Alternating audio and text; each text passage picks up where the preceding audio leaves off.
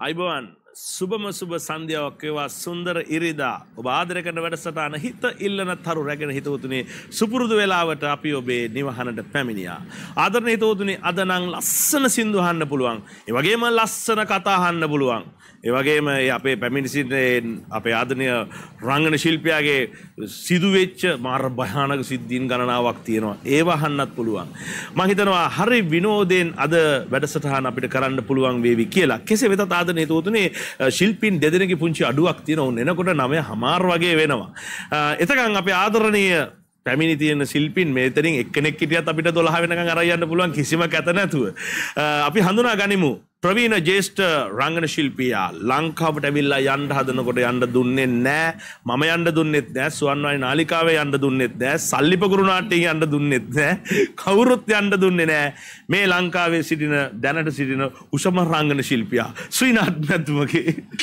අයිබෝන් මේ කියන්නේ සම්මාන ඒවම නෙමෙයි කියන්නේ මේ ශාරීරික ලක්ෂණ වලින් හඳුල්ලා දෙන්නේ කොහොමද ශ්‍රීනාත් අයියා හොඳයි සන්තෝෂයි ඔයා එන්නේ පොඩි නිවාඩුවක් ගන්න කියලා තමයි ලංකාවට ආවම ආයෙත් අර සුපුරුදු ශ්‍රීනාත් බවට පත් වෙනව නේද අයියේ නාට්‍ය වලින් කතා කරනවා ප්‍රෝග්‍රෑම් වලින් කතා කරනවා ඊට පස්සේ ඉතින් පාටි කොහොමත් කතා කරනවානේ ඒ වගේම මියුසිකල් ෂෝ වලටත් යනවා අර අවුරුදු ගාණක් කරන්න බැරි ටික ඉන්න සති දෙකෙන් කරනවා හරිද හරියටම හරි හැබැයි ඒක මට මගේ පැත්තෙන් බුද්ධික හරි ආඩම්බරයි ඒ කියන්නේ දැන් මම ඕස්ට්‍රේලියාවට ගිහිල්ලා අවුරුදු 18ක් හැබැයි ඉතින් තාම මගේ තැන මෙහි තියෙනවා වගේ කියලා හැඟෙනකොට ඒක දරා ගන්න බැරි සන්තෝෂයක් එනවා. ඉතින් ස්වර්ණවාහිනී මැදිරිය කියන්නේ අලුත් දෙයක් නෙමෙයි. මේක පටන් ගන්න කාලේ ඉඳන් මම මේකේ රූකඩද අරවද මේවද නටවපු නැති එකක් නැහැ. ඉතින් අද ඉතින් සන්තෝෂයි මේ වැඩසටහනට සම්බන්ධ වෙන්න හම්බුච්ච එක. හොඳයි ශ්‍රීනාත් අය ගොඩාක් කතා තියෙනවා අපිට කතා කරන්න. හැබැයි ශ්‍රීනාත් අය මම මේ පැත්තම බාලා තියෙනවා අපේ රෝනුයි ෂෙරින්නන්ගේ එනකන් ඔයාට බාරයි ඔය පැත්ත. නෑ ඕනෙම නෑ. ඕනද? එන්න බගියන්නේ. හොඳයි. අපේ මගේ වම් අත පැත්තට යනකොට ශ්‍රී ලංකාවේ බොහොම දක්ෂ තමන්ගේ පාරම්පරික ගායන ශිල්පිනියක් හඳුන්වලා දෙන්න තමයි සූදානම්වනේ. නමුත් පූර්ව ප්‍රචාරක බටවලින් දන්නවා මේ කතා කරන්න යන්නේ මේ බොහොම ලස්සන ලයාන්විත හඬ කවදාවත් ඒ හඬේ අඩුවක් වෙන්නේ නැහැ. එන්න මේ හඬ වර්ණවත් වෙනවා ලයාන්විත වෙනවා සෙව්වන් දී රණතුංග අපේ ආදරණීයවතිය අයිබෝන් ඔබ වයසට යන්නේ නැහැ කියලා ශ්‍රීනාත් අය මට නිතරම කියනවා. මාත් එහෙමයිනේ. ඔබත් එහෙමයි. කොහොමද මේ දවස්වල වැඩ කටයුතු? හොඳයි බුද්ධික. මේ දවස්වල චුට්ටක් ඒ කියන්නේ කාර්යබහුලලා තිබුණා. නමුත් මේ වර්ෂාපතන ඒවා හින්දා වැඩ ටිකක් කල් ගියා. ඒ කියන්නේ මැස්ස ආපු එක හින්දා අපේ ප්‍රෝග්‍රෑම් එකට එන්න පුළුවන් වුණානේ. මුලින්ම දන්නවනේ. ඔව් ඔයාලා ඉතින් කතා කරොත් හැමදාම ෂෝ මං හිතන්නේ ඔයාලට තරම් ෂෝ මේ ලංකාවේ කාටවත් නැතුව ඇති කියලා මට වෙලාවක හිතෙනවා. මම වෙලාවට තනියම කල්පනා කරනවා සෙව්වන්ද ඔය ඇත්තට මේ සල්ලි වලට මොනවද කරන්නේ කියලා. සල්ලි කොච්චර තිබ්බත් මදි නේ නදීර බොරු අනේ. ඉතින් බොහොම සතුටුයි. අද මං හිතනවා වඩ ලොකු කර්තව්‍යයක් කරන්න තියෙනවා. මොකද ඔයාගේ ගීතත් අම්මගේ ගීතත් පුංචිගේ ගීතත් ඔක්කොම කියන්න වෙනවා. හොඳේ. තාත්තගේ ගීතත් ඔක්කොම තාත්ති ගීත ගායනා කරන්නේ නෑනේ තාත්ති.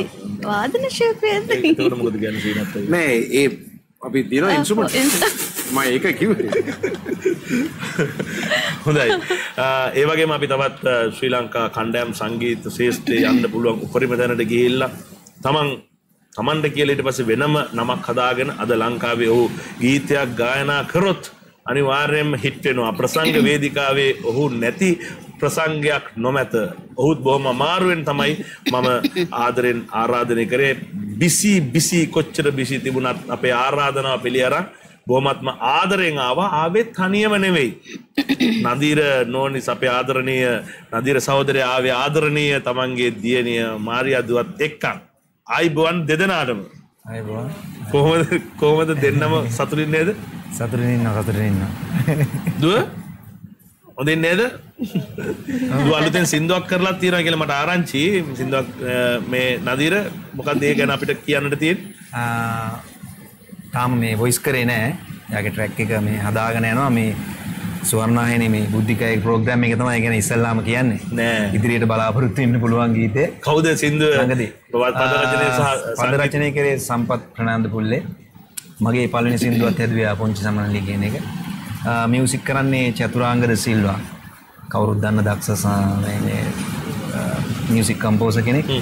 ඉතින් මෙයාගේ තියෙන්නේ වෙස්ටර්න් ස්ටයිල් එකට ගැලපෙන්නේ චතුරාංගගේ ඒ පුංචි කොටසක්වත් අපිට නිකන් මේ අපේ ආදරණීය රසික රසිකාවියන් වෙනුවෙන් පොඩි පේලි දෙකක්වත් මෙච්චර කියපු එක වඩා ඒ මොනොත් මාර දෙයක් වෙනවා. දැන් අපි දැන් ඉස්සර අපි ප්‍රොමෝෂන් කරන විදිහට සින්දු ඒ කරන විදිහ නෙමෙයි දැන් ඉතින් මේ නිව් ජෙනරේෂන් නේ අලුත් කට්ටියනේ ඒගොල්ලෝගේ වෙනම ලෙවල් එකක තියෙන්නේ. කෙනිය පිටින්ම දෙන්නවා දැන් ඉතින් එයාගේ කැමැත්තට තමයි හැමදේම වෙන්නේ. මොකද මම ගායකයෙක් මම කලාකාරයෙක් හරි මගේ දුව ඒකත් හරි ඒ වුණාට එයාගේ වෙනම ඒරියා එකක් සහ වෙනම ලයිෆ් එකක් නේ. එයාට ඕන විදිහට තමයි හැමදේම කරගෙන යන්නේ. සින්දු ඉන්නක ලොකු හයියක් නේද දුව? තාත්තවාට සංගීත පැත්තේ අවශ්‍ය නිදහස ඔක්කොම දීලා තියෙනවා නේ. හොඳයි. දිනේගේ රත්තරන් හඬ අපි තව පොඩි වෙලාවකින් අවදි කරනවා. එහෙමනම් අපි ලස්සන ගීතයකට යන්නට තමයි සූදානම් වන්නේ. සෙව්වන්දි වැඩේ ආරම්භ කරමු. හිත ඉල්ලන තරු. මොකක්ද? ආරම්භ කරමු. ආරම්භ කරන්න කලින් ඔව් කියන්න ඕනේ මේ ගීතය ගායනා කරන්න සූදානම් වන්නේ. නිරංජලා සරෝජිනි මහත්මියගේ ගීතයක් තමයි මගේ පුංචිගේ ගීතයක් තමයි ගායනා කරන්නේ. right.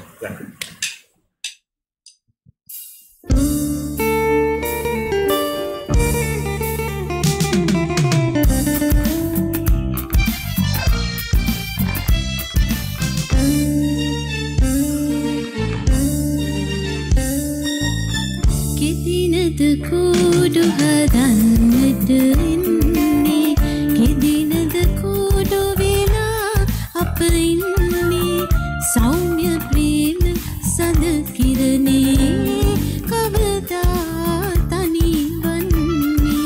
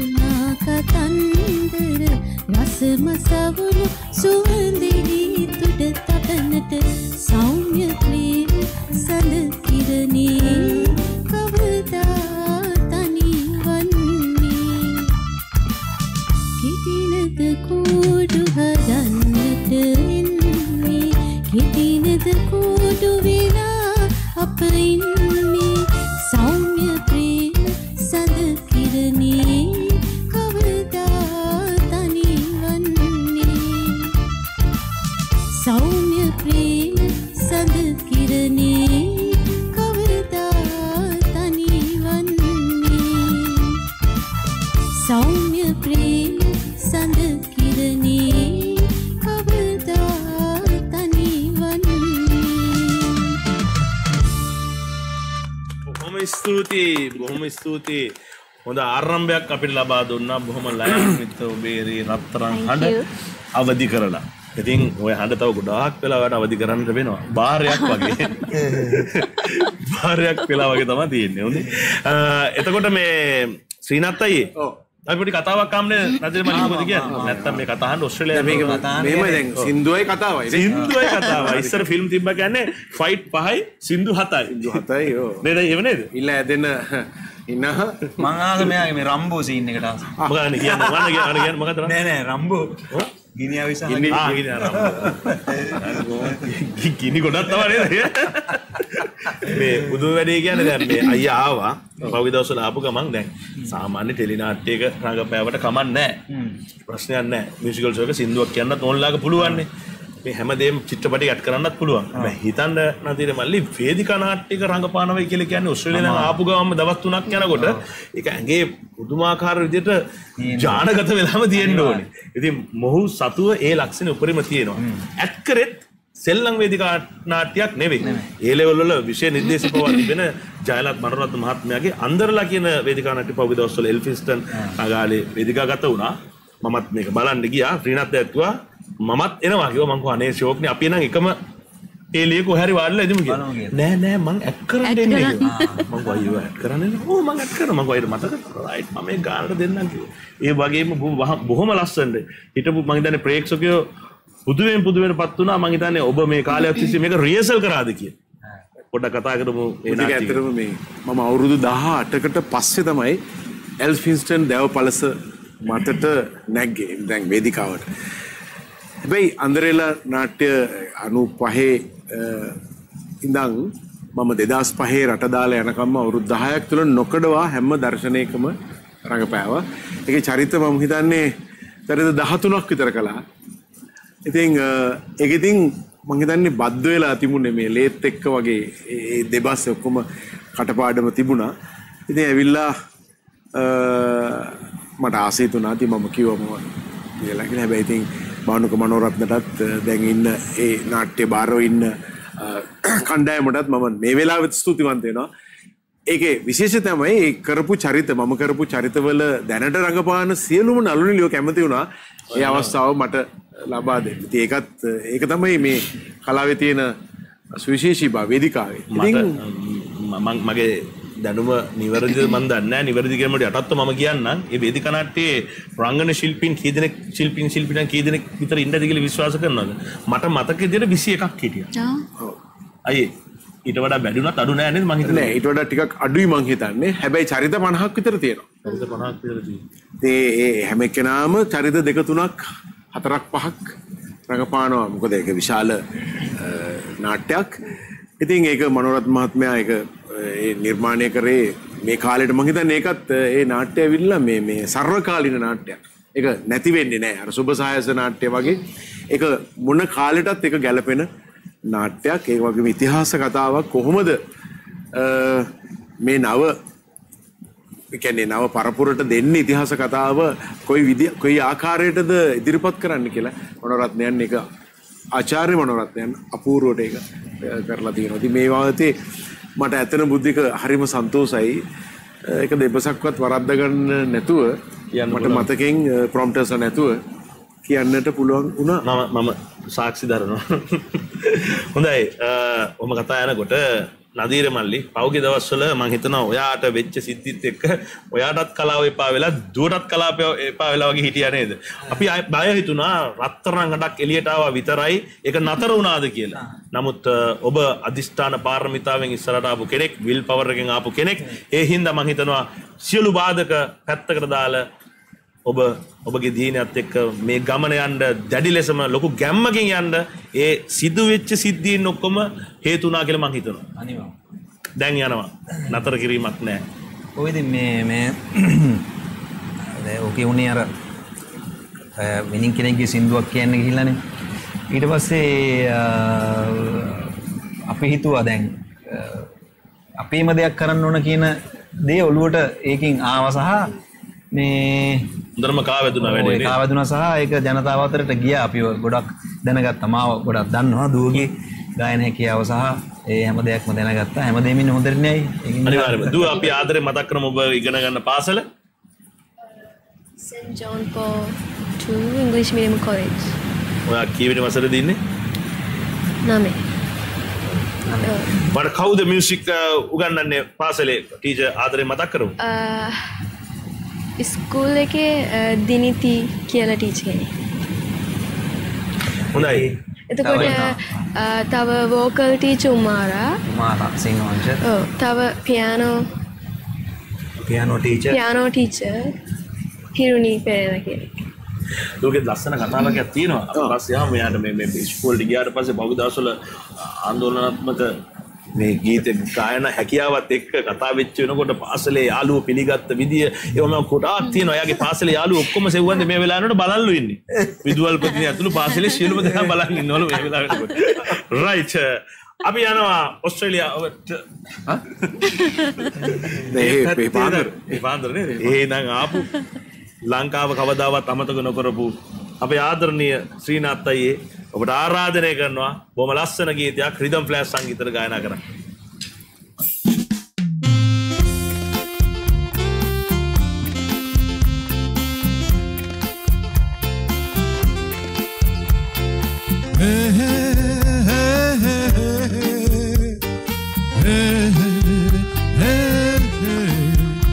ජීවිතේ තරුණ කාලේ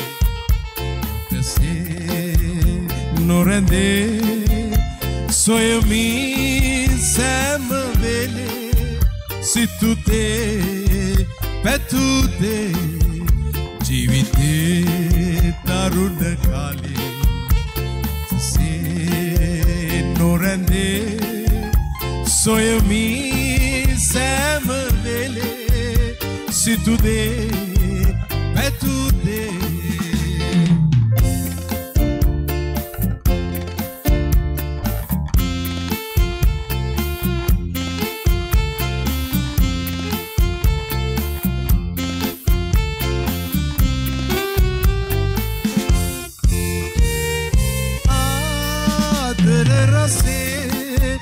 සිතුසේ ලබනසේ බඹරා බවනසේ යමි මං නිදහසේ සතුටයි දුකයි එකසේ දැනී අනන්ත සුන්දර දිවි මල් උයන ජීවිතේ තරුණ කාලේ එකසේ නොරැඳේ සොයමී සෑම වෙලේ සිතුතේ පැතුතේ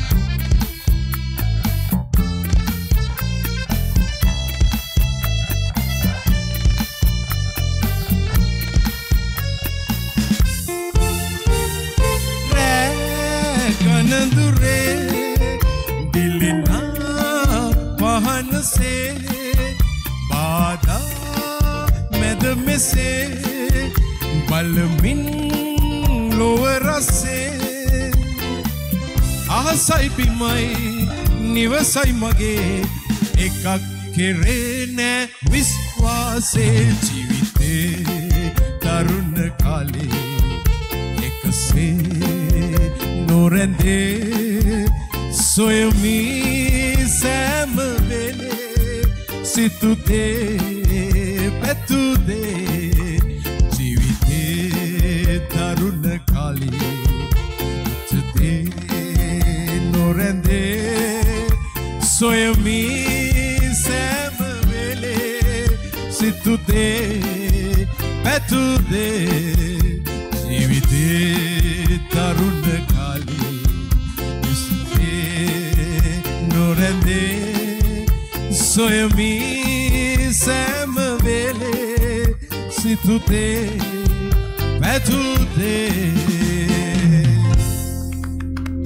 බොහොම ස්තුතියි අයියේ. හරියට කිව්වද? අපි ආමු අපේ මේ හොඳම මේ ඉදින් අහන්නෙම සෙව්වන්ද ඉන්නවා අපේ අපි ආයෙත් නෙමෙයිනේ. හොඳයි. නැත්තම් බාරේ බහලා යන්න බෑ. දැන් බාරේ බහලා යන්නත් බෑ ඔස්ට්‍රේලියා යන්නත් බෑ. අයියේ කොහොමද දැන් ඔබ ස්වර්ණවාහිනී නාලිකාවට තියෙන ආදරය අනිත් නාලිකාවලට වඩා කියන එක පැහැදිලි වෙනවනේ. මොකද ඔබ කාලයක් තිස්සේ ඔස්ට්‍රේලියාවේ ඉඳන් ස්වර්ණවාහිනී අපේ නාලිකාවට වැඩසටහන් කීපයකුත් කරානේ නේද? අපි ඒක ගැනත් මතක් කරොත් අවුරුදු දෙකක් මම හිතන්නේ ඔස්ට්‍රේලියාව ගැන මම විනාඩි 7ක ප්‍රෝග්‍රෑම් එකක් එව්වා අවුරුදු දෙකක්. ඉතින් ඒක පුදුම ඉස්කෝලේ කියන සහන් රන්වලයන් කරපු ඒ වැඩසටහන ළමයි අතර ඉතාම ජනප්‍රියයි. උදෑසන හැම සෙනසුරාදාම උදෑසන විකාශනය වුණේ වැඩසටහනට මම ඕස්ට්‍රේලියාවේ ඉඳන් මමයි දුවයි මුල් ප්‍රෝග්‍රෑම් දෙක තුනේ හිටියා දුව. මමයි අපේ මගේ දුවණියයි විනුරු චමත්කා එකතු වෙලා ඒ අදටත් මට කතා කරන්නේ ශ්‍රීනාත් මාමා කියලා. කවුරු හරි කෝල් කරොත් බුද්ධ ශ්‍රීනාත් මාමා තව ටිකකින් කතා කරයි. මොකද එයා හිතන්නේ මේ දැන් ඒකෙදි මාමා කිව්ව නිසා මෙහි කවුරු හරි කතා කරොත් එයා කියන්න ඕනේ ශ්‍රීනාත් මාමා කියලා තමයි. ඒක මම හරි සන්තෝෂයි මොකද ඕස්ට්‍රේලියාව වටේම මගේ නෝනා පිටපත් ලිව්වා. ඉතින් ඕස්ට්‍රේලියාව වටේම ලංකාවට වැදගත් වෙයි කියලා හිතන ළමයින්ට ඒකට සරහන ඉතින් ස්වර්ණවාහිනියට සුදුවන්ත වෙනවා සාහන්ටත් සුදුවන්ත වෙනවා මේ මොහොතේ. ඉදිරියටත් මම හිතනවා ඩෙන්සෙ වන්ද මේ වගේ දේවල් තමයි අපිට වැදගත් වෙන්නේ.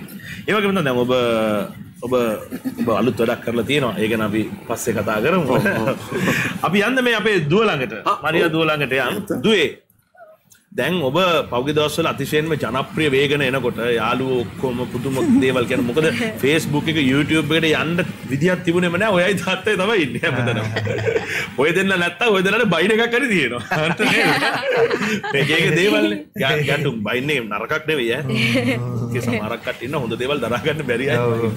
ඒක ප්‍රශ්නයක් ගන්න එපා. ඉතින් දුව මේ ඉස්කෝලේට ගියාට පස්සේ ඔයා මුහුණ දුන්න අත්දැකීම් මොනවද? මම අහන්නම වාගෙන් හිතන් හිටියේ. යාළුවෝ මොනවද කිව්වේ? යාළුවෝ මුකුත් එහෙම කිව්වේ නැහැ. හොඳයි කියලා කියන්නේ නැතිනේ. ඔව් ටීචර්ස්ලා කිව්වා හොඳයි කියලා සිනු. ඔව්. යාළුවෝ ආදරෙන් ඔව්. ඔයත් එක්ක කතා බහ වෙනදටත් වඩා වැඩි වෙන්නේ නෑ. දුව දැන් තාත්තා කිව්වා මට ඔයාගේ වැඩිපුරම හැකියාව තියෙන්නේ වෙස්ටර්න් songs වල. ඔව්. අපි මේ වෙස්ටර්න් ගීතයක පුංචි කොටසක් අපි ගායනා කරමුද අපේ මේ රිදම් ෆ්ලෑෂ් සංගීත ගන්න ඉස්සෙල්ලා එහෙම වැඩක්ම කරලා පටන් ගමු. මොකද්ද කියන්නේ? පුංචි කොටසක්. මොකද්ද කියන්නේ? තාත්තාගේ තමයි ඔක්කොම කියන්නේ නේ. මයිලෝ සී. ඔව්. සී කෝඩ් එක. right. go to mic then mic.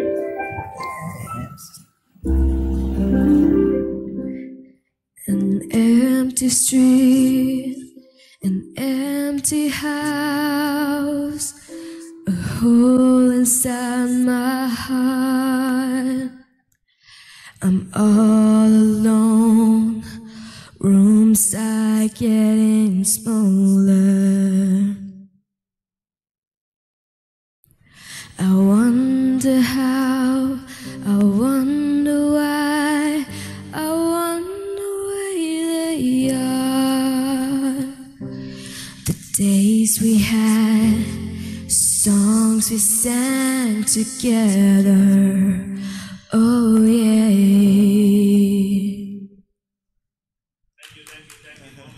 බොහොම ස්තුතියි. ඔබේ ගීතයේ තියාගෙන තමයි මේ මදකට ඔය ගීතේ මම යමුනේ. සෙව්වන්දී සහෝදරිය. මොකද මේ අපේ පුංචි දිනේ ගැන ඔබට එකතු කරන්නට තියෙන්නේ. ඔගේ ඇයගේ හැකියාව. කියන්න තියෙන්නේ මේ රත්තරන් හඬක්. අනේ පුතේ හරිම ලස්සනයි. ගොඩාක් රසවින්දා. හරිම ලස්සනයි. ශ්‍රීනාත්යටත් මේ දෝ දකින්නකොට අයියාගේ තාදරනේ තියෙන්නේ මට. ඇත්තටම මේ මගේ දුවත් මේ උස ඒකට මේ විදිහම මේක තමයි හැඩරුව තියෙනවා. හැඩරුව ඉතින් මට දැක්ක ගමන් මගේ දුව මතක් වුණා. හොඳයි. මම සුබ පතනවා පුතේ සරහටම යන්න. තාත්තා ඉන්නවනේ හයියට නේද? හොඳයි. එhmenan අපි දියණියටම ආරාධනය කරනවා ඉදිරියට පැමිණෙන්න. නදීර සහෝදරයාට ආරාධනය කරනවා දියණියට හයියක් වන්න. හැමදාම ඔබයි සෙවන දුන්නේ දියණියට. මේ ගීතයේදීත් ඔබේ සෙවන අවශ්‍යයි දියණියට. අපි ගායනා කරමු බොහොම ලස්සන ගීතයක්. මරියා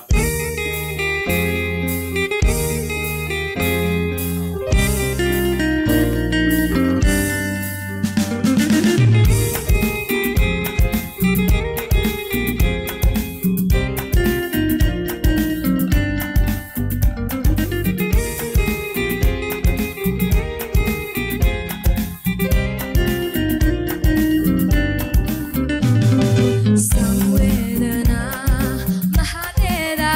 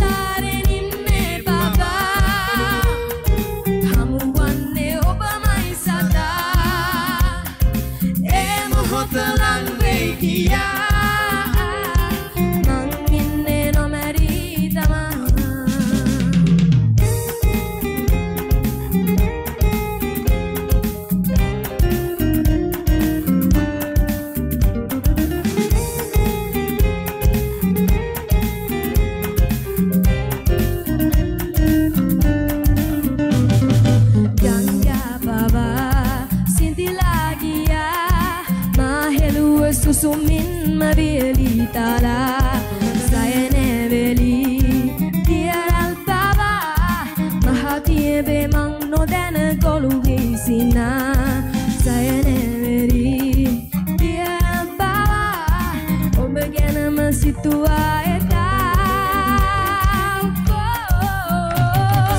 ආකාසේ රෙදරා ගියා සඳ අහසේ කිරුණා කියා මා දැස නොපෙනේ සදා ඔබේ රුවම ඕනෑ නිසා සංසාරේ නිම්නේ බබා හමුවන්නේ ඔබමයි සදා ඒ මොහොත ලං වෙයි කියා මං ඉන්නේ නොමැරී තමා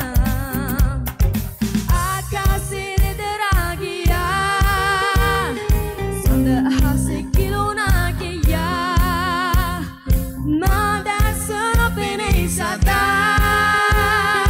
ඔබේ රුවම ඕනෑ නිසා සංසාරේ නිම්නේ බබා හමුවන්නේ ඔබමයි සදා ඒ මොහොත ලං වෙයි කියා මං ඉන්නේ නොමැරී තමා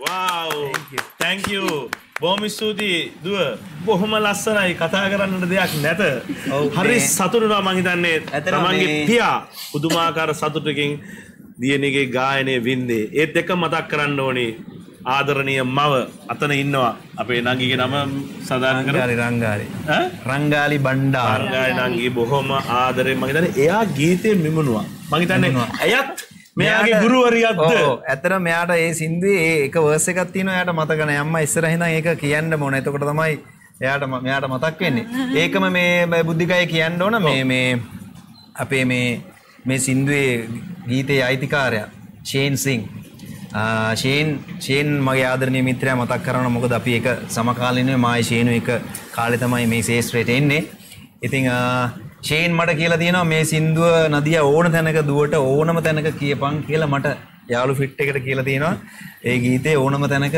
ගීත ගායනා කරන්න කියලා ෂේන් thank you මට කිසි ප්‍රශ්නයක් නැහැ තම අවස්ථාවක් කරගන්නවා ස්තුති කරන්න නේද thank you ෂේනා හොඳයි මම හිතනවා අපි පුංචි විරාමයකට යන්නට වෙනවා අපේ ආරාධිතයන් දෙදෙනාත් පැමිණලා ඉන්නේ ඔවුන්ට අපි වෙනම තෑගි දෙනවා එතකන් ශ්‍රීනාත් මැද්දුමගේ අයියේ අපි දැන් මේ ඩ්‍රීම් රෝන් විරාමයකට යන්න තමයි සූදානම් වන්නේ ඉතින් ඩ්‍රීම් රෝන් එකක් අයියට හොඳ හැක් එකක් දෙනවා ඕස්ට්‍රේලියාවේ ගිහිල්ලා උනත් පාවිච්චි කරන්න මට ඒක මතක් වුණා අර මයින්සිල් මහත්තයා කිව්වා මාර බරයි කියලා බරයි නේද හරි නේද බරයි නේද හොඳයි ඒ වගේම ආදරණීය සෙව්වන්දි සහෝදරියටත් ලැබෙනවා මේක අපි නදීර මල්ලිට දෙමු දියණිය ඔබටත් තිබෙනවා නේ ඔක වා තියාගන්න දුවට යාපත් එකක් තියෙනවා රයිට් ඒ වගේම තව දෙකක් තියෙනවා මගේ ආදරණීය මිතුරා අපේ ආදරණීය යාළුවෝ දෙන්න ඇවිල්ලා ඉන්නේ ෂෙරින් නංගි අපේ රෝනුයි උන්ට තියෙනවා බය වෙන්න එපා හොඳයි එතන අපි පුංචි විරාමයක් කරන් ඉතාමත් ඉක්මනින් මේ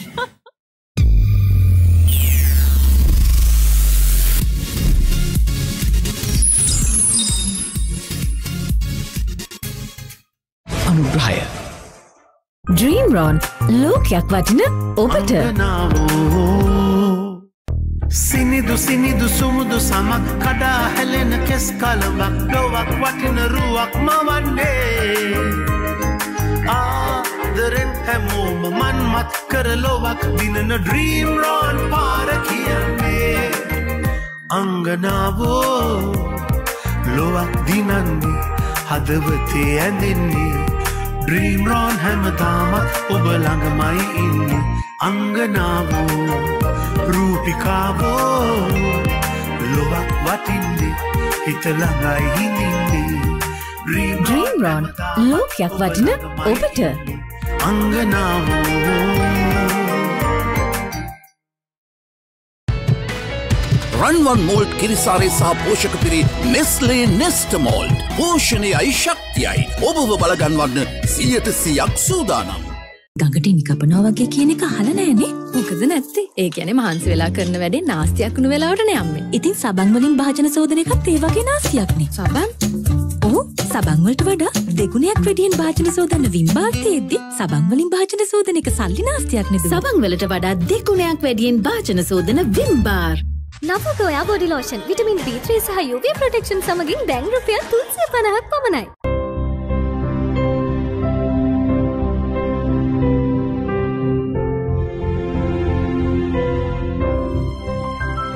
හැඟීම් කියන්නේ ජීවිතයේ රිද්මය.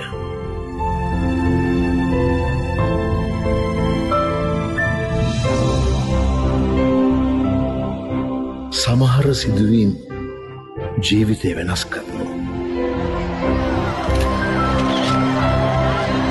වෙනස් වීම ජීවිතය අලුත් කරනවා.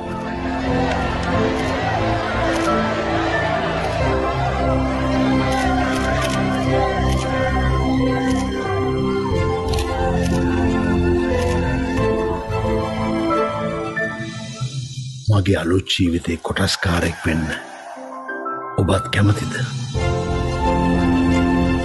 The RR Show.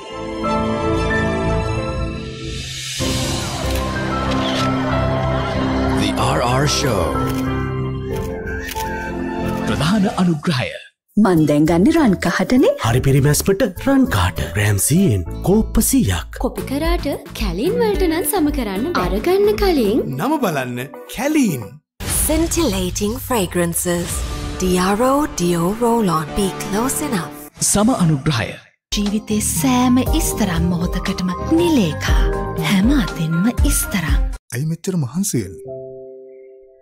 අපේ කාලෙසක ගෙවා ගන්නත් ඕනේනේ. ඒත් ඉස්සෙල්ලම ඔයාට ඕනේ අයඩෙක්ස්. අයඩෙක්ස් විනාඩි 4කින් ක්‍රියා කිරීම ආරම්භ ඇතුළත එදීම සමනය කර අනෙකුත් වේදනාවන්ට දෙක්මන් සහනය ලබා දේ. අයඩෙක්ස් වේදනාව සමනය කරන විශේෂඥයා. හඳුන්වා දෙන සන්සිල්ක් රීෆිල් පවුච්. ෂැම්පු නැතුව නිකම්ම නාන අය කට් රීෆිල් රීසෙට්. අන්තිම චුට්ටට වතුර පුරවන අය කට් රීෆිල් රීසෙට්. බාල ෂැම්පු නිසා කොණ්ඩේ ඩල්බුන අය කට් රීෆිල් රීසෙට්. පර්ස් එකටත් ඊසි වෙන්න cut refill reset. සන්සිල්ක් black shine refill පවුච්. Cut refill reset. මෙන්න මාසෙට මැති වෙන්න පියදමටත් හරියන්න. හඳුන්වා දෙන ආයුෂ් ෆේස් ක්‍රීම් නව ඇසුරුම. ආයුෂ් ෆේස් ක්‍රීම් මූණේ දීප්තියට මුළු මාසෙකට. අකමැති අයට රසට එළවලු කවන්න මෙන්න විසඳුම. කහ සූදුරු කොත්තමල්ලි කුරු අතම මේ 16ම අඹරලා සකසපු නෝ කරිකියෝ. කහ සූදුරු කොත්තමල්ලි කුරු රාම්පේ කරපිංච ඇතුළු නැචරල් ස්පයිසස් 16ක් මුසු හඳුන්වා දෙන නෝ කරිකියෝ. අද කරිය කාලත් ඉවරයි. නෝ කරිකියෝ. රෙදි කන්දරාවක්ම සුවඳ කරන නිසා මම ගන්න මැජික් සොෆ්ට්. සත්තු තෙල් අඩංගු නැති නිසා මගෙත් එකම තේරි. Magic soft fabric conditioner. සතුට දෙදී සුවඳ රැඳෙනවා. දැන් අයඩෙක්ස් වැලියු පැක් එකෙන් රුපියල් 60ක ඉතිරියක්. දන්ත වෛද්‍යවරු නිර්දේශ කර ඇති හඳුන්වා දෙන නව සිග්නල් ස්ට්‍රෝං ටීත්. නව දීවා ෆ්‍රෙෂ් 3-in-1 ඇඳුම් ඇතුළතින්ම පිරිසිදු දීප්තියෙන් බබලයි නැවුම් සුවඳයි. නව දීවා ෆ්‍රෙෂ් සුපිරිසිදු සේදුමක්.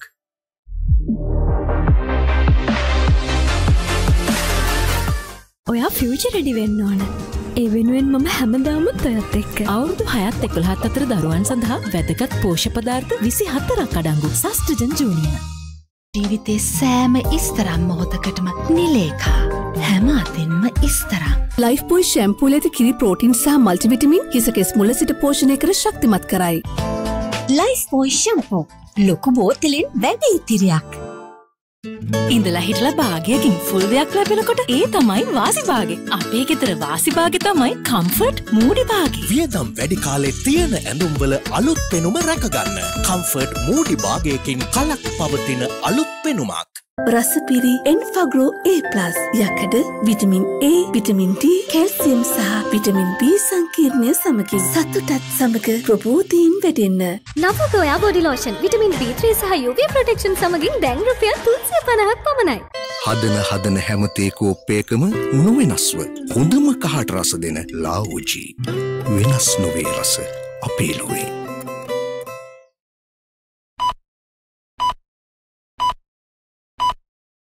ස්වාභාවික බිත්තර ප්‍රෝටීන් අඩංගු සන්සිල්ක් soft and smooth shampoo.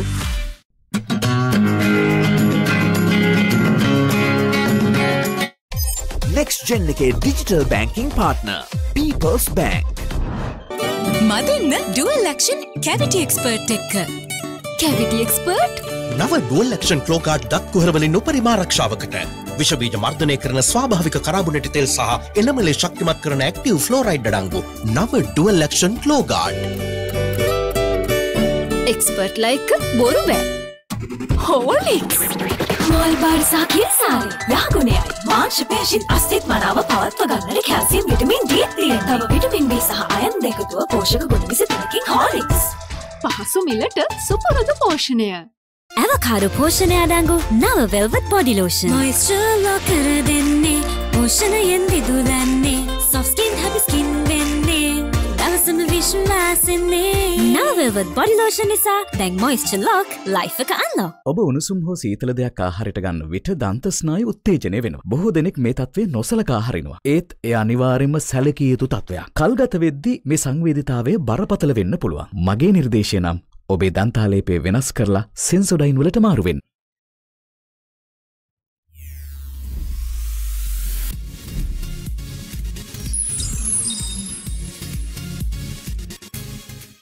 හොඳයි හිතවතුනි පුංචි විරාමයෙන් අනතුර නැවතත් එන විට මගේ ආදරණීය යාළුවා රුවන් හෙට්ටිආරච්චි සහෝදරයාගේ පැමිණීම සිද්ධ වෙනවා. තනියම නෙවෙයි. ඔව් ඇගේ ආදරණීය බිරින්දෑව සමග ෂෙරින් නංගි සමග තමයි අය පැමිණෙන්නේ. ඒ වර රත වහනවල යන එකට මම මේ කිව්වේ. බොහොම ස්තුතියි දෙදෙනාටම ආවට. මම හිතන්නේ කිසිම ප්‍රෝග්‍රෑම් එකක ආපු ගමන් තෑගි හම්බෙන්නේ නැහැ. ආවට මෙන්න ෂෙරින් නංගිට ඩ්‍රීම් රෝන් මෙතින් රුවන් සහෝදරට දෙනකන් අයියගේ තවදයක් තියෙන සාමාන්‍ය ආපු ගමන් තෑගි දෙනවා කියනවනේ. ඔව්. සාමාන්‍ය තෑගි ගත්ත ගමන් යන පිළිතුරක් තියෙනවා. එහෙම කරන්නේ නැති 6 දෙනෙක් ඉන්න බව මම දන්නවා. මේ රුවන් සහෝදර කොහොමද ජීවිතේ? ජීවිතය ඇත්තට සුන්දරව ගෙවිගෙන යනවා. ඉතින් සෑහෙන කාලෙක ඔයත් හම්බුනේ. ගොඩක් කාලෙකින් හම්බුනේ. ගොඩක් කාලෙකින් හම්බුනේ නේද ෂෙරින්නාගේ? මට දැන් මේ ඔය දෙන්න එනකොටම ගොඩාක් දේවල් කිව්වා. පරණ ගීත ගායනා කරන්න කියලා තියෙන ගොඩක් වැඩ ගොඩක් තියෙනවා රුවන් සහෝදරයා. මොකද රුවන්ට පුදුමාකාර මොකද මේ සහෝදරයා හරි රුවන් සහෝදරයා වෙන රුවන් මචං නේද බාන නේද නිහතමානීකම මේ රුවන් හැම වෙලේම අහනවා අය ආවම ඔය දෙන්නගේ ප්‍රේම කතාව කියන්න කියලා තමයි කියන්නේ. ඒක කොච්චර ඇහුවත් ඇති වෙන්නේ නැහැ කියලා කියනවා. දැන් අපි මේ අපේ වෙබ් එක බාර වෙන්න අපේ අර නංගි දැන් කතා කරනවා ෂෙරින්ට කියලා අනිවාර්යෙන්ම නංගි රුවන්ව හම්බුනේද කියන්න කියලා. ඉතින් මට ඕක තමයි එනකොටම කිව්වේ. හැබැයි දැන් කියන්න එපා හැමතැනම මම මේක කියලා තියෙන කියලා. එදාට වඩා කියලා අපිටම අපිරේනේ. මතක නැහැ? රයිට්. අද ෂෙරින්ගේ කොහොමද මතකද හැන්දෑවේ ගීතෙන්ද? නෑ නොදකින්න බෑ. නොදකින්න බෑ ගීතේ. නොදකින්න බෑ ගීතේ. ඒකෙන් දැකලා ඉතින් මම මෙයාට විශ් කරා. ඉතින් යාළු වෙන නෙමෙයි ඉතින්. නිකන් විශ් කරා. මෙයා තමයි ඉතින් ආවේ. එයාද යාළු? එයා තමයි ඊට පස්සේ කෝල් කරේ. නිශ්ශබ්ද මිමුළු. රුවන් කියන නිශ්ශබ්ද මිමුළු. රුවන් මට ඇත්තටම ඔය දෙන්නගේ ඊට පස්සේ පළවෙනි එකේ ටුවර් එක යන මට කියන්න ඕන. ඔයා තමයි කියන්න ඕනේ. මොකද්ද ඔය දෙන්න ගියේ මොකද්ද කොහෙද ගියේ ටුවර් එක ඔය දෙන්නත් එක්ක එකතු වෙලා? මම ඇත්තටම බුද්ධික මේ ෆීල්ඩ් එකට ඇවිල්ලා කුවේට් තමයි ඉස්සෙල්ලාම ගියේ ටුවර් එක. කුවේට් ගිහලා ඊට ඒක තනියෙන් ගිය ෆස්ට් ටුවර් එක. තව ආටිස්ලා කීප දෙනෙක් ගියා. ඊට පස්සේ ආයෙත් දෙවෙනි පාරම කුවේට් ආවා. එතකොට ෂෙරිල් මම යාළු වෙලා විවාහ වෙලා. එතකොට යාළුවෙක් හිටියනේ තව එක්කනේ. කවුද? මම. ඔව් බුද්ධිකත් ගියා. ඉතින් සෑහෙන පිරිසක් බෑන්ඩ් එකක් ගියා. එදා යන්න පටන් ගත්ත ටුවර්ස් වලින් දෙවෙනි ටුවර් එක මගේ ෆීල්ඩ් එකට ඇවිල්ලා අනිත් ගියපු හැම ටුවර් එකේම ෂෙරිල් එක්ක තමයි ගියේ. අද වෙනකල් රටවල් 20 ගානක විතර ගිහිල්ලා තියෙනවා. මෙල්බර්න් පවා. ඔව්. අයත් කරනවා. ඉතින් හැම තැනම මම ඒ කියන්නේ මට ඇඟේ කෑල්ලක් වගේ තමයි. ඉතින් ඒක යන එහෙම තමයි මිය යුත්තේ නේද? ඈ ශ්‍රීනාථය. well done. ඔව්. දෙන්නන්ගේ ගැම්මක් එනවා ස්වාමියා ගැන මෙහෙම කියනකොට. ඔව්. ඒක ස්පයිඩර්මෑන්. දැන් ඒක පුරුදු කරලා තනියෙන් යන්නත් බෑ. දැන් ඊයර ප්‍රෝග්‍රෑම් වලට දෙන්නත් එකනේ. ඒකේ තියෙනනේ ලස්සන. ඒක ඇත්තටම ලස්සනක් තියෙනවා. ඒක නේ දෙන්නටම අපි ආරාධනය කරේ. ඒ වගේම අපේ ආදරණීය හිතවතුන් අපි මතක් කරනවා අපේ දුරකථන අංකය පහලින් සඳහන් වෙනවා. පහතින් සඳහන් වෙනවා අපිට කතා කරන්න. ඒ වගේම YouTube, Facebook හරහා ඔබට නරඹීමේ හැකියාවක් තිබෙනවා. ඒත් සමගම අපිට දුරකථන ඇමතුමක් ලැබෙනවා. ආයිබෝවන්. ආයිබෝවන්. ආයිබෝවන්. ඔව් ඔබේ නම සඳහන් කරන්න. හෙලෝ. හෙලෝ. ඔබ ඇහෙනවා නම? කාටද කතා කරන්න ඕනි? මට සීනත් එක්ක කතා කරන්න ඕනද? පුළුවන්. ඔබ දිගටම කතා කරන්න අපිට ඇහෙනවා ඔබව. සීනත් එක්ක. ඔව්. කොහොමද? හොඳයි හොඳයි. ඒවත් අසුරක් නේ. හොඳින් ඉන්නවා. සීනත් එක්ක මොකද ඉතින්ද දකින්න සම් වෙන්නේ නැහැ. ඒකේ මොකක් කාර්යයක් වත්තේ. උස අසුරක් කිරින් ආජීවිතේ මොකක් වටනා කෙනෙක්. නිරෝගී ජීවත් වෙන්න ඕනේ, නිරෝගී ඉන්න ඕනේ. කායකටයුතු කරන්න ඕනේ. ඒ විදිහට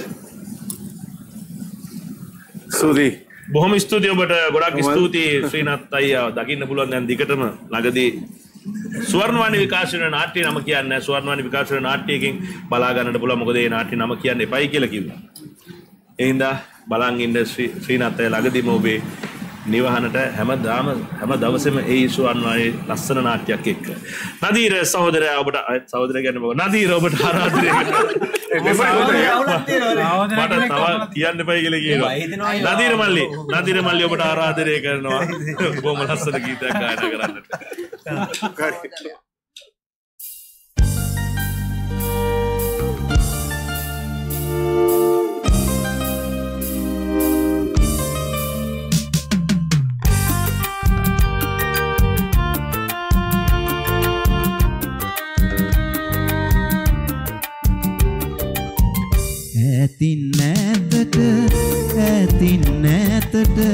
ඇතින් නෑතට ගියා මා ළඟ තියූ සිත අරන් ගියා සුවඳවත් මා ළඟ නොතියා අමතක කරලන්නම් කියා ගියා අමතක කරලන්නම් කියා ගියා ඔය ඇස් අමතක වෙන්න නම් මගේ ඇස් පිය වෙන්න වෙයි ඔය ඇස් අමතක වෙන්න නම් මගේ ඇස් පිය වෙන්න වෙයි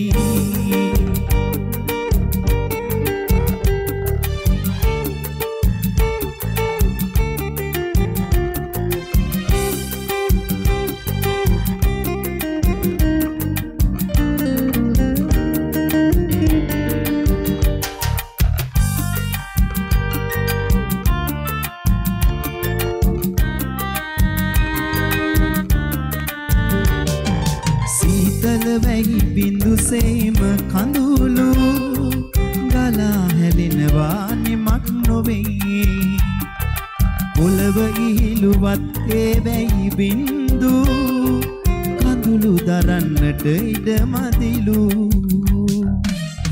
ඔය ඇස් අමතක වෙන්න නම් මගේ ඇස් පිය වෙන්න වෙයි ඔය ඇස් අමතක වෙන්න නම් මගේ ඇස් පිය වෙන්න වෙයි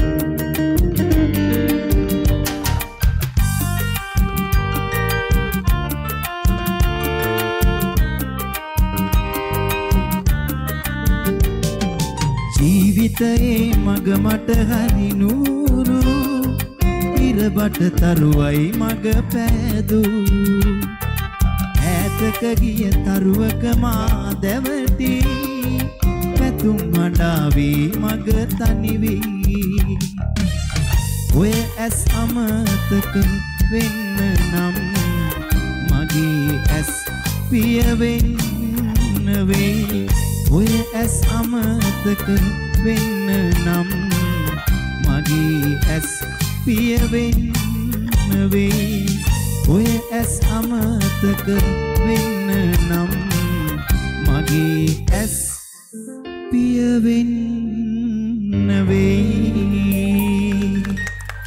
බොහොම ලස්සනයි මගේ ආදරණීය මිතුරා මේ ගීතේ කොහොමද නිර්මාණය වෙන්නේ නෑ පරමිතුරා මේ ගීතේ කොහොමද නිර්මාණය වෙන්නේ කොයි මගේ ගීතයක් නෙමෙයි චාමර වීරසිංහගේ ඇත්තටම ඔබ මේ ගීතේ තෝරාගත්තේ මොකද්ද ඔබගේ ගීත මෙච්චර තියෙද්දින් ඔබ මේ ගීතය ආදරය කරනවා ඇත්තට මම ආස සින්දුවක් ගොඩක් කලින් ඉඳන් මම චාලිට එකක ඉන්නවා චාලිය මම මේ සින්දුව කියන ප්‍රෝග්‍රෑම් එක මොකක් හරි ඔන්න මම අද කිව්වා චාමර කියන්නේ චාමර මම එතකොට බාචි ශාන් එතකොට ෂීන් අපි කට්ටියම 2000 වසරේ වගේ එකට ආපු සෙට් එක මාෂාලි ගොඩක් හිතවත් යාළුවෝ ඒ කියන්නේ ළඟම යාළුවෙක් මගේ චාමර කියන්නේ ඒ කියන්නේ මම ෆ්ලෑෂ්බැක් ආපු අලුත එයා පර්පල් රේන්ජ් හිටියේ ඉතින් අපි මාතර ෂෝස් වලට ගියාම ඉස්සර හයිවේ එක නෑනේ අයි එහි නැවතිලා ඉන්නේ නැවතිලා දවස් දෙක තුන ෂෝ දෙක දිගට අප්‍රේල් 1 දිගට ගහලා එන්නේ යාළුකව ඉතින් චාමර තමයි ඉතින් ඇවිල්ලා සෙට්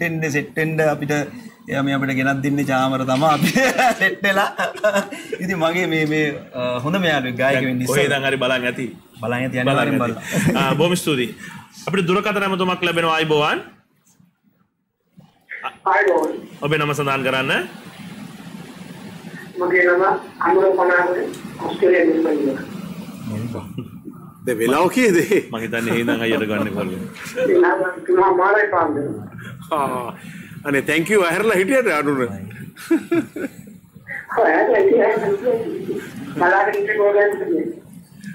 බොහොම ස්තුතියි මහා පාන්දරත් බලන් ඉන්නවා අනුර මේ මං හිතන්නේ මගේ අනුර මේට කියන්න ඕනේ thank you කියලා මේ ටේලර් එක ගියාම ඒක හැමෝන්ටම ෂෙයා කරලා තිබ්බා. ඒ තරම් හිතවත් මගේ සමීපේ. ඔව් මෙල්බන් මනේ. ඔව් මෙල්බන් මයි අපි. අයනෝ හොඳට අයනෝ. නේද? අනිවාර්යයෙන්. ඔව් මේ බුද්ධික. ඔව් කතා කරන්න. ඔව් මේ ඔය වීඩියෝ එක තියෙන පොඩ්ඩක් කියන්න මේ දිනා කියන මේ දවසක් මම වාහනේ යනකොට මේ ඕත් පාරවටියක් වදිලා බාර පුරා මේක මොකද වැඩක් කියලා තමයි ඕත් ගහන්නේ මම පොඩක් කාර්යයේ පොඩක් ක්ලාස් එක යන දුර කවුද කියලා අපි ඉතින් බෙන්ද ලංකාවේ මොනක් කොච්චර පාරාරා කොයිද කොළපාට ලයිට් එක ඒක කොහොමද ගන්නවා ඔකේ මම පොඩක් බෙල්ල දාලා ඉුවා මේක ලංකාව මේක ඔස්ට්‍රේලියාව ලංකාව නෙවෙයි කියලා බොහොම ස්තුතියි ඔබට බොහොම ස්තුතියි මොකද වෙනත් ඇවුනේ ඉතින් බැස්සේ ගමම්ම මොකද අපි කියමු එතුමා පොඩක් අපෑදිතාවයක් තිබුණා දැන් අනුර පනාගට කිව්වේ දැන් මම කල් ලයිට් එකේ මාරෙන්න කියලා හෝන් ගැහුවා කියලා. ඒ හෝන් ගහනවා කියන්නේ කුණුහරුපෙන් බයිනවා කියන එකනේ. මේ හෝන් ගහන්නේ ඉඩ ඉල්ලගෙනනේ. ඒ හෝන් එක ගැහුවොත් අපි පුළුවන් තරම් හරිම අප්සෙට් එක කියන්නේ. හෝන් එකක් වදිනවා කියන්නේ අපි ලොකු විශාල වැරද්දක් කළා. හැබැයි මේක එහෙම නෙමෙයි. මම දන්නේ නැතුව මෙහෙ පුරුද්දට කොළ වැටෙන්න ඉස්සෙල්ලා පාර පැනලා ඊට පස්සේ තමයි ඒක තමයි මේ ලංකාවේ නෙමෙයි කියලා හැබැයි එදා ඉඳන් ඇතිවෙච්ච අලුකම අදටත් තාමම තියෙනවා. ඉතින් පහුගිය දවස්වල මට එක කරතැබ්බි වුණානේ. ඒ වෙලාවේදී තනුර සෑහෙන උපකාර කරතැබ්බ ගැනත් අපි පස්සේ කතා කරනවා. පස්සේ කතා කරන්න ඕනේ. හොඳ මිනිස්සෙක්, හොඳ මිත්‍රෙක්. ඔයාට බොහොම ස්තුතියි නිදි මරාගෙන. තව හැබැයි එළිය වෙනකම බලන්න වෙනවා. මොකද අපි ප්‍රෝග්‍රෑම් එක ගොඩක් වෙලා යනවා. ඒක රිමෝට් එකේ ඒකයි මම එනම් ප්‍රශ්නයක් නැහැ. රුවන් මගේ හිතවතා.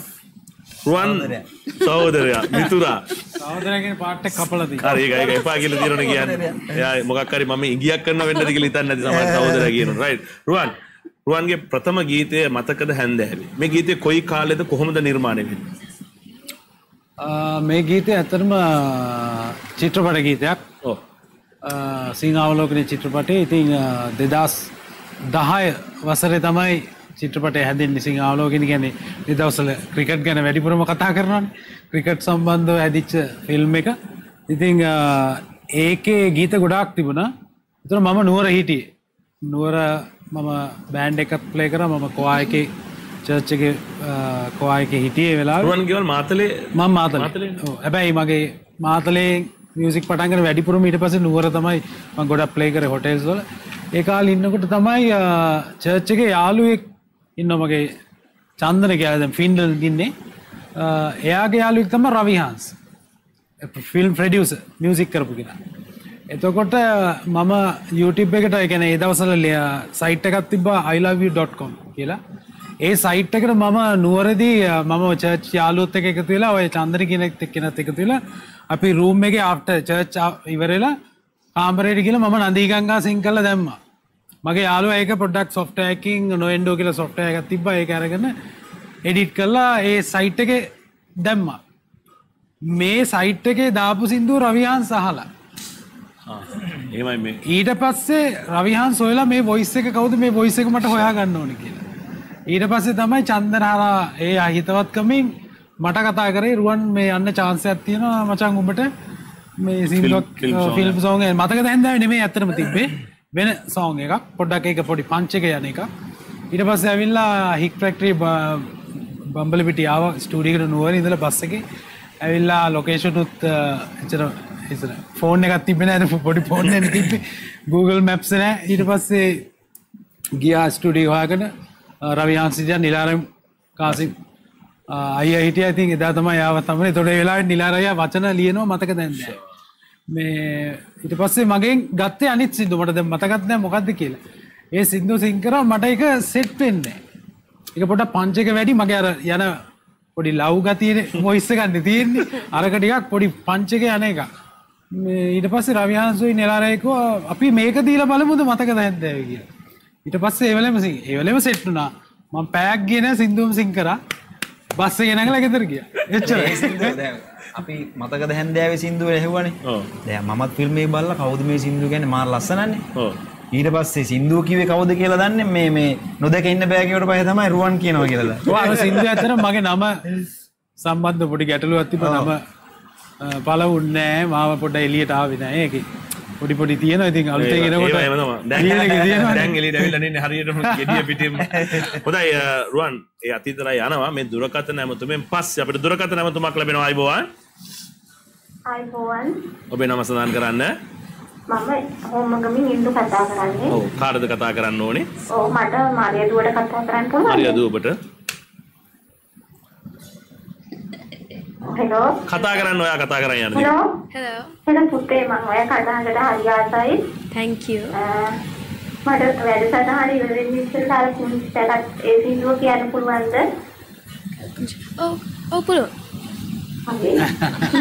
හරි පුතේ වාගේ අනාගතයට සුබ පතනවා. ඒ වගේම මුස්තිකායේ සුන්දර කතා කරන්න පුළුවන්ද? පුළුවන්. ඔයා වැඩසටහන කරන විදිහට හරි ආසයි. මේ ඔයා කරන්න ගත්තට පස්සේ තමයි හරි හැමෝම හරි ආසාවෙන් කරනවා. බොහොම ස්තුතියි. හොඳයි රුවන් ගොඩක් ස්තුතියි. රුවන් මට යන්නට ඕනේ මට උදව් කරයි කියලා මට විශ්වාස වෙනවා ඔයා කියන්නේ නැතුව. අර එදා ඒ චිත්‍රපටයේ අධ්‍යක්ෂකවරයා හොයාගෙන ආපු ගීතේ පුංචි කොටසක් අපි ගායනා කරමුද? නදී අපේ චිත්‍රාල් සෝම්පාල අයියගේ ගීතේ. ඒකද? ඒකේ ඩියුටි කොටසක්. චිත්‍රාල් මේ ළඟදී ආවිල්ලා කියලා ගියා මම ගායනා. ඔබ තෝරාගත්තේ මේකෙන්නේ නේද? අපි අතීතයට යන්නේ. නදී ගංගා තරණයේ සැරිසරා සැඩ මාරුතේ ඉන්ද්‍රකීලයක්සේ නොසැලීම යන මාවතේ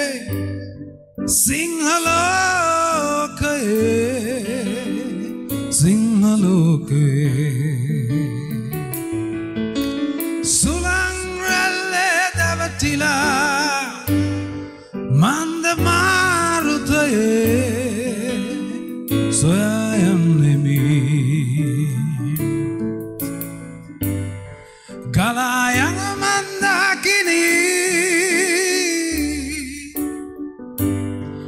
හඹා යමි යමු වෙන තුරා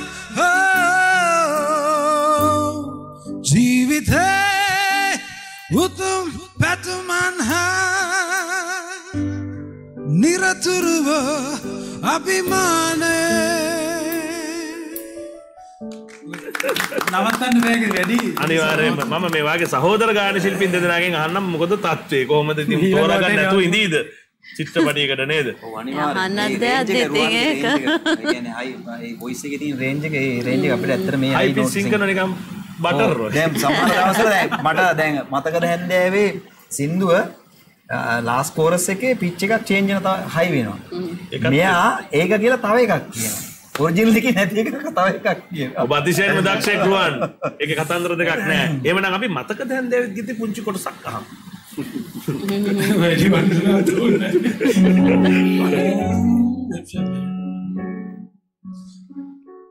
ahase can you sing it please kiruna diga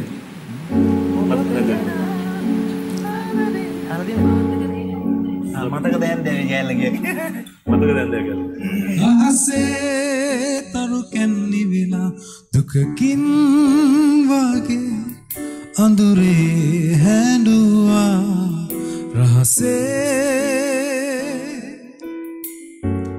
tani kama ilum node giluna hadma andure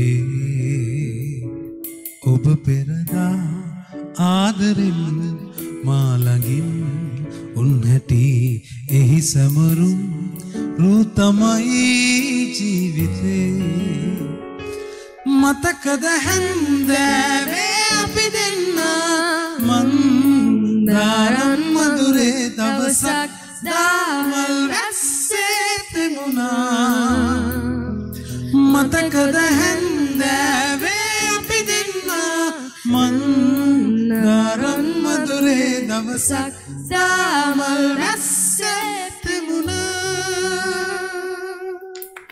thank you දුව වත් මාරයි මතකයි හොඳටම නේද එයා අහලා තියෙනවා වචන මාරියා මාරයි එයා දන්න කෑල්ල බොහොම ලස්සනට වර්ණවත් කරා රුවන් එක්ක එහෙම රුවන් ගොඩක් ස්තුතියි දැන් තමයි මේ මොකක්ද කරේ අර පරක්කු ටික ඇල්ලුවා right රුවන් ඔබට ආදරෙන් ආරාධනය කරනවා ඔබගේ ලස්සන ගීතයක් සම්පූර්ණ ගීතයක් ගායනා කරන්න ඉදිරියට පැමිණෙන්න වැඩි වගේ සින්දුවක් නෑ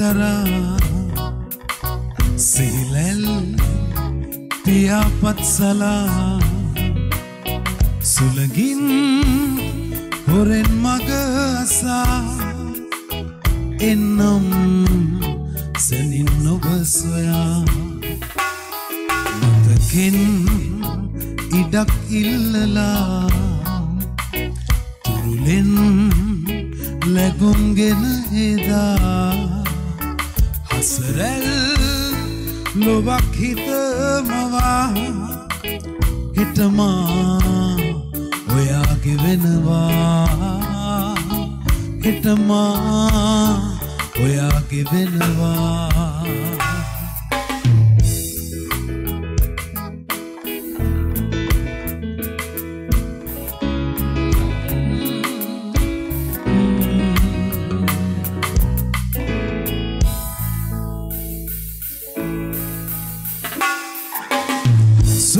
භාවනාවක් වාගේ මගේ දෙස බලා කියා දෙන්න ඔබගේ සෙනෙහස කොතෙක් දැයි කියා අහංකාර මාගේ හිත දැන් ඔබේ ළඟ තමා නොදන්නවා වාගේ ඇතින් තවත් ඉන්න එපා හිතේ මැවුණු ප්‍රේම කවිය හිඩැස්තන්මක හිඳින්නට හිතයි සුවසේ දුරුල් වී සදා රේ දුටුව හීන හසේ පුරුද්දක්ද මේ දිවියේ මටත් නොහැඟුණා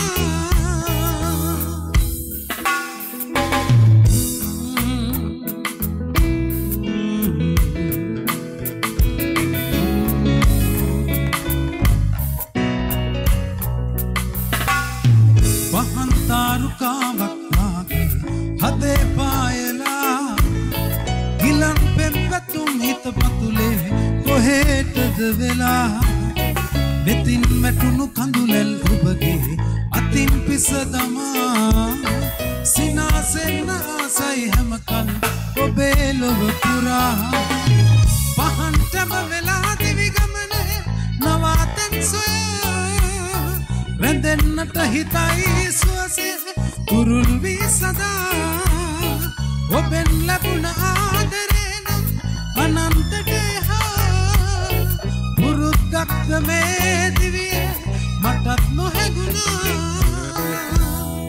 හිරුමල් කිනිත්තක් දරා සීලෙල් පියාපත් සලා සුගින් හොරෙන් මග අසා එන්නම් සැනින් ඔබ සොයා මතකෙන් ඉඩක් ඉල්ලලා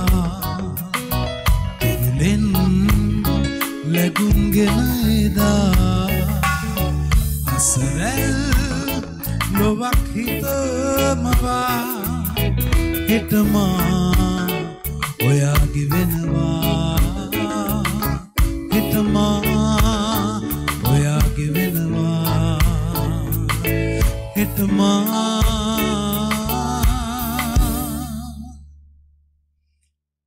හිටමා අදමා ඔයාගේ වෙනවා හෙටෙන් අයින් කරා ඔයාගේ වුණා බොහොම ලස්සනයි බොහොම ලස්සනයි අපි මේ ගීතය ගැන සඳහන් කරොත් පද රචනය සහ සංගීතය කාගේද රුවන් මේ ගීතය ඇත්තටම හැදුවේ මම මේ මෙලඩි මගේ උමාරයත් එක්ක නේද ඔබ මේ උමාරයත් එක්ක ඇත්තටම මම උමාරයත් එක්ක ඒ කාලේ ඉඳලා සින්දුවක් කරන්න ඕන කීක හිටියා මෙලඩි එකක් දෙකක් හැදුනා ආවෙම නැහැ මේක හැදුවේ 2014 මම අදලා මේ 2015 විතර අපි වොයිස් කරා උමාරයේම වොයිස් කරලා රිලීස් කරන්න තියෙද්දී මට ඇත්තටම මේ ගීතේ සෙට් උන්නේ නැහැ ඊට පස්සේ මම හිටියා 2018 වෙනිදා 2018 තමයි රිලීස් කරේ සින්දුව වෙනස් කරලා අලුත් කරලා ඉතින් වචන ලියුවේ සජිත් මියුසික් අමිත් හොඳයි ශරීරණගේ මේ ලස්සන නිර්මාණ කරනකොට ඔබ ඔහුට සහයෝගය දෙන්නේ කොහොමද ඔබත් එක්ක වචනයක්වත් මම කතා කරේ නැති ඉතින් මම යන්නේ නේද සෙව්වනේ ඔයා hinaවෙ ඉන්න බාගේ සින්දු තව 6ක් ගන්න තියෙනවා මට උදේ ඔව් පොඩි රෙස්ට් එකක් දීලා තියෙන්නේ ශ්‍රීනාත්යි ඔව් අපේ ශරීරණගේ රුවන්ගේ සින්දු එයා හදුවට පස්සේ මට තමයි ඉස්සලාම අහන්න දෙන්නේ නෝ පළවෙනි රසිකයා අස්කාරී අහනවා ඉතින් මම ඉතින් කෙලින්ම කියනවා ඉතින් මට ආස නැත්තම් මම ආස නැහැ කියනවා ආස නම් ආසයි කියනවා ඉතින් එයාගේ සින්දු ඔක්කොටම මම හරි කැමතියි එයාගේ සින්දු ඔක්කොටම මම හරි කැමතියි ඉතින් අයිඩියා එකක් දුන්නේ නැද්ද එක සින්දුවක් අහදන්න මමද ඔව් අයිඩියා එකක් දීලා නැහැ අපි අයි මේ වගේ හදමු එහෙම නෑ ඉතින් එහෙම ඕනේ නේ අයිඩියාස් කියන්නේ ළඟදී අපි සාමාන්‍යයෙන් මම මෙලඩියක් ආවොත් පිටින් මට මෙලඩියක් ආවත් ෂෙරිල්ට පෙන්නනවා හේතුව ඇවිල්ලා ගොඩක් වෙලාට එයා රංගන ශාස්ත්‍රී ඉන්නේ හැබැයි මියුසික් පැත්තේ යාට සෙන්ස් එකක් තියෙනවා තේරෙනවා ඉතින් ඔය සීතු මාරුතෙන් පස්සේ මම ආපු හැම එකක්ම මෙයාට දීලා තියෙනවා මෙයා කැමති නැති ඒවාත් තියෙනවා මම අකමැත්තෙන් සිං කරපු ඒවාත් තියෙනවා දැන් උදාහරණයක් රවටුන් තරංගෙම මෙයා කැමති වුණා ඔව් ඒක තමයි මම කැමතිම නෑ මම ආස නෑ ඒ වචන මම මේකට පොඩ පණින්න ඔව් මට පණින්න නැතුවම ඉන්න බෑ වගේ මෙහෙම බුද්ධික දැන් හොඳම විවේචකයා වෙන්නේ වයිෆ් මගේ හොඳම විවේචකයා මොකද හේතු දෙකක් තියෙනවා දැන් අපිට සාමාන්‍යයෙන් ඉන්නෝ පළවෙනි සැටිස්ෆැක්ෂන් එක අපිනේ අපිට අපි සතුටු වෙන්න ඕනේ අපි නිර්මාණය කරලා අපිට අපේ පෞද්ගලික අපි සතුටු වෙනවා හැබැයි සමහරු ඉන්නවා අපිට එච්චර සෙට් උන්නේ නැත. අම්මාරේ මචං. ප්‍රේම දෙයක් හරි. ඒ අපිට අන්දනවා. හරි. අන්දන විතර අපිට දැනන්නේ හරි අපි අවුට් එකක් කියලා දිනුට ඒක පාට කියලා ඉන්නේ අන්දුවා. මේ වයිෆ් ටීම අන්ද දිනා ගන්න ඕනේ නෑනේ. කියන්නේ හරියම දේ. මොකද එයා අපිට අපි අන්දන්න ඕනෙත් නෑ එයා කියන්නේ හරි දේ. ඒ නිසා මගෙත් පළවෙනි විවේචකයා ගෙදර ඉඳන් අහගෙන ඇති. හැබැයි මම ආගියු කරේ එපා එහෙම කියන්නේ කොහොමද කියලා. හැබැයි ඒක මෙතනට දාගෙන ඒ විවේචන තමයි හරි. ඒ නිසා මේක හරියටම හරි. right හරියටම හරි. හොඳම පැහැදිලි කිරීම. දැන් ඒ වගේ පැහැදිලි කිරීම ගණනාවක් තියෙනවා. මේ විරාමයෙන් අනතුරු ඒ පැහැදිලි කිරීම අපි ඔබට ගෙන එනවා. අපිට එතකන් චූටි විරාමයක් ගන්නට අවසරයි.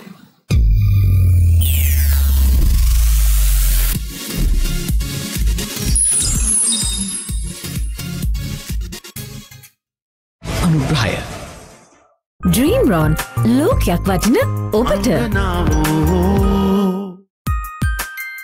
අංගනාවෝ ලොවක් දිනන්නේ හදවතේ ඇඳෙන්නේ ඩ්‍රීම් රොන් ලෝකයක් වටින ඔබට අංගනාවෝ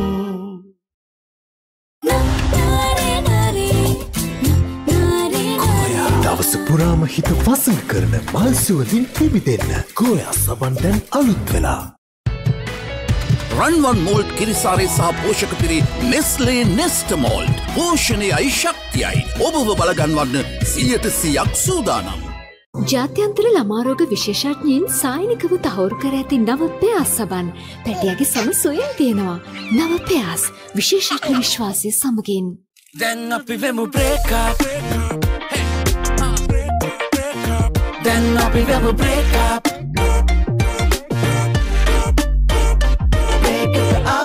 මැගී පපරකොත්තු බ්‍රේක් එක අප් කරන්න. දන්ත වෛද්‍යවරු නිර්දේශ කර ඇති හඳුන්වා දෙන නව සිග්නල් ස්ට්‍රෝං ටීත්. ශක්තිමත් එනමලයක් දත්කොහරවලින් උපරිම ආරක්ෂාවක්. අම්මා මගේ කෑම අම්මිට ගැස්ට්‍රික් කැවි යෝගට් එකක් කෑවම හරියයි. දැන් ඕනේ ෆාස්ට් දෙයක්. ෆාස්ට් වගේම විශ්වාස වෙන්නත් ඕනනේ. මේ ඊනෝ විශ්වසනීය ආයුර්වේද සංඝටකවලින් සෑදුණු ඊනෝ තත්පර 6න් ක්‍රියා කිරීම ආරම්භන බව සායනිකව තාවුරුයි. දැන්වත් විශ්වාසද මමත් ෆාස්ට් කියලා. ඊනෝ කැරට් 22කට අපි තමයි හොඳටම ගෙවන්නේ. එන්න පෑනේෂියා බැංකුවට. කැරට් 22 රන් භාණ්ඩවලට රුපියල් 1,15,000ක ඉහළ අත්තිකාරමක් අපින්. පොඩි දෙයක් ලොකු වෙනසක් හඳුන්වා දෙන Glow and Lovely gram 15 pack එක. රුපියල් 199කට. ඇයි මෙච්චර මහන්සි වෙන්නේ? අපේ කාලෙසක ගෙවා ගන්නත් ඕනේනේ. ඒත් ඉස්සෙල්ලම ඔයාට ඕනේ අයඩෙක්ස්. අයඩෙක්ස් විනාඩි 4කින් ක්‍රියා කිරීම ආරම්භ ඇතුළත එදීමීම සමනය කර අනෙකුත් වේදනාවන්ට දෙක්මන් සහනය ලබා දේ. අයඩෙක්ස් වේදනාව සමනය කරන විශේෂඥයා. දන්ත වෛද්‍යවරුන් නිර්දේශ කරන සිග්නල් ස්ට්‍රෝං ටීත් පැක් එකෙන් රුපියල් 25ක ඉතිරියකුත් එක්ක ඔබේ පවුලටම දත්කොහර වලින් උපරිම ආරක්ෂාවක්. සිග්නල් වල ඇති මයික්‍රෝ කැල්සියම් සහ ප්‍රෝෆ්ලෝරයිඩ් මගින් ඔබේ දත්වල කුඩා සිදුරු පිළිසකර කර දත්වලට උපරිම ආරක්ෂාවක් ලබා දේ.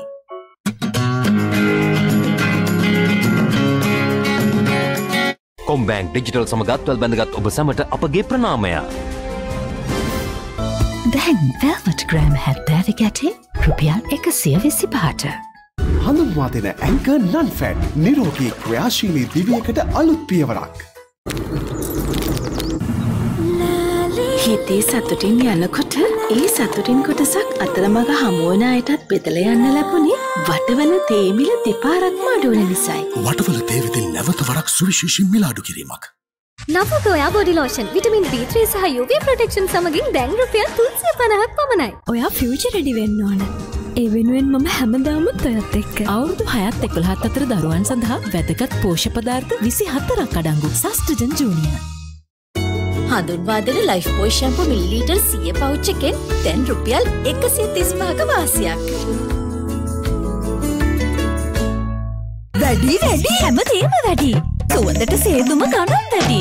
කරන්න ඕනෙද ඉතුරු වැඩි. සෝදන රෙදිවල සුවඳ වැඩි. අඩු මිලකට වටිනවත් වැඩි. රින් අරගෙන වෙමු ස්මාර්ට් වැඩි. ෆ්‍රෙෂ් ක්ලීන් තාක්ෂණයෙන් සහ නැවුම් සුවඳින් පිරි නව රින් වෙළඳපොලේ අඩුම මිලකට. සුවඳවත් තේරීමක්. Smart ඉතිරියක්. Rose up red hot pack එකේ QR කෝඩ් එක ස්කෑන් කරන්න iPhone 15 දෙකක් සහ තවත් තෑගි දිනා ගන්න.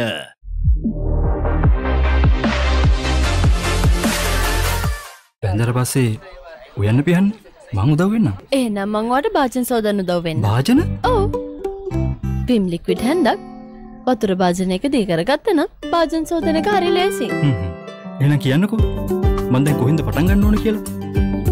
විම් භාජන සේදීම අභිභවා. Happy birthday අම්මා. පොට්ටක් ඉන්න.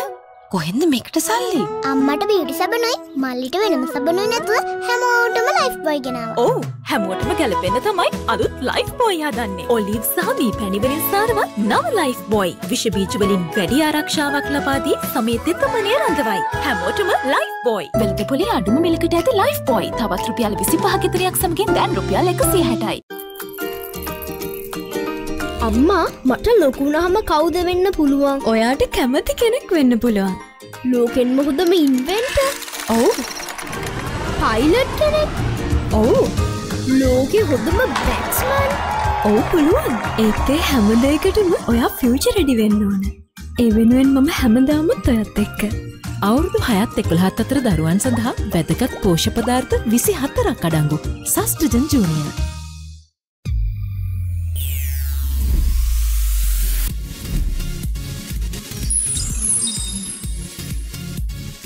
දෝදනේ පුංචි විරාමයෙන් අනතුරුව නැවතත් හිත ඉල්ලන තරු සමගයි. සින්දු තියෙනවා කෝටියක් විතර. එකක්වත් කොන්සර්ට් එකක් කරන්න පුළුවන්. ඇත්තටම තියෙන ඇත්තටම ෂෝ එකක් බලන්න ආවා වගේ තමයි අපේ ආදරණීය රසික රසිකාවයන් අද නම්. දැන් මොකද්ද තෝරාගන්නේ කියලා හිතා ගන්න බැරි. මම සමහර සින්දු මම ශ්‍රීනාත්ය තන අයියා මේකද ශ්‍රීනාත්ය කියන මල්ලි මට තේරෙන්නේ නැහැ. සින්දු ටික ඔක්කොම හොඳයි කියනවා. මේ මම දැන් ආරාධනය කරනවා අර අපේ ආදරණීය රසිකාවියක් අපිට කතා කරලා දුව මරියාගෙන් පුංචි ගීතයක් පුංචි කොටසක් ඉල්ලුවා ගීතයක. නදිර මල්ලි ඔබට මතකයි නේද? ඔව් මේ ඇත්තටම මම මරියාගේ මේ දැන් උණ ගෙනලා හිටි පහුගිය දවස් දෙකේම අද තමයි චුට්ටක් මේ ෂේප් එකේ ඉන්නේ. ඉතින් උගුර චුට්ටක් අවුල් වෙලා තියෙන්නේ. අපි ඒ ගීතේ පුංචි කොටසක් ගායනා පොඩි කෑල්ලක්. හරි ඒක ගායනා කරමු මෙන්න මෙහෙම දෙයක් වෙනවා. හවුද? ඔය දෙන්න එන්නකො මෙතෙන්. ඒ කොහොමද? එන්නකො. මෙතෙන් එන්නකො. නඩුවක් වගේ නේ දුවෙන්. රයිට්. දුවෙන්. මෙහෙම ඉන්න. තාම මේ හරියට එනවා. ඔයා මෙහෙම ඉන්න මම චූට්ටක් මේ එළියට ගිහලා නගි චුට්ටක් එන්න. පොඩ්ඩක් විනාඩියකට එන්න. කොහොම ඉන්න? යා ෆොටෝ එකක් ගන්න. රයිට්. එන්න. ආදරණීය මෑණියන් ළඟ තියන මේකක් මොකුත් නැහැ. රයිට්. දැන් ගීතේ අපි ගායනා කරමු. ෆොටෝ එකක් ගන්නද නෑ දැන් ගායනා කරමු. රයිට්. දැන් ගායනා කරමු.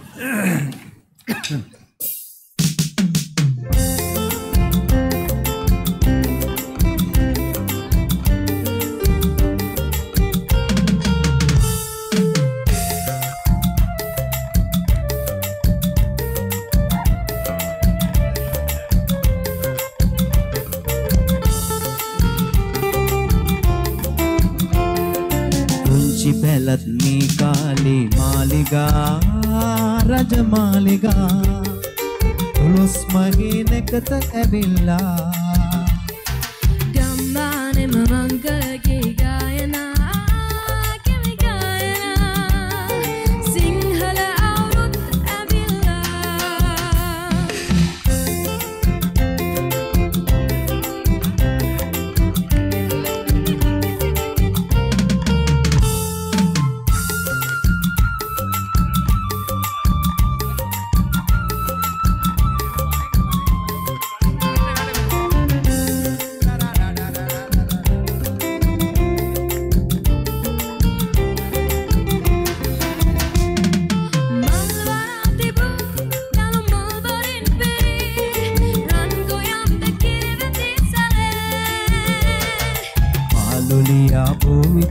නැලවී ඇත්තේ කෝල ලඳුන් පුරන ලබන් සුරල්සේ පුංචි පැලත් මේ කාලේ මාලිගා රජමාලිගා උලුස් මගේ නැකත ඇවිල්ලා ගම්මානෙම මංගලගේ ගායනා කෙමි ගායනා සිංහල අවුරුත්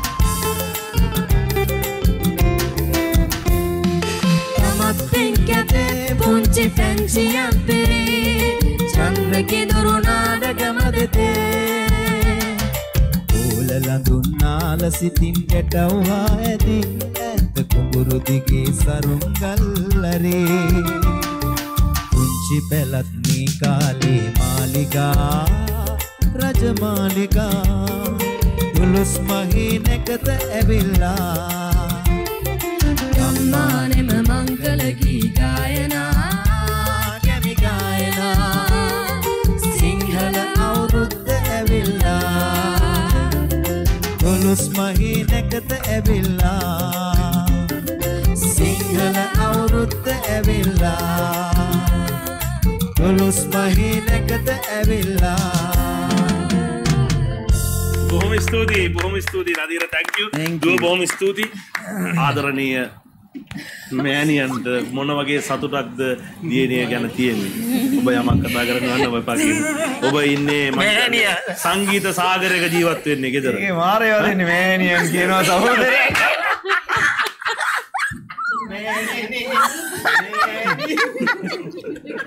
ඔව් යමක් කියන්න ඕනේ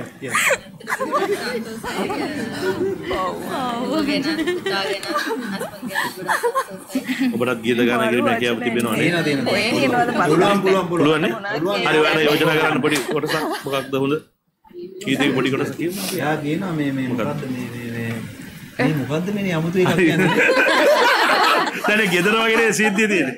කැමරා අමතක කරන්න. පැදුරු පාටියක් වගේ සිද්ධියක් කියන්නේ. කැමරා අමතක කරන්නකො. නදීර මල්ලි කියන්න මොකද්ද නංගි වැඩියෙන්ම ගායනා කරන්නේ? යා කියන්නේ මොකද්ද මේ මගේ දිනපොතේ කියන එකක් තියෙන එක. පාවෙලා කෝඩුව ආකාශේ. පුංචි කොටසක් මල්ලි අපි ගායනා කරමු. සංගීත දාපු. කියන්නේ.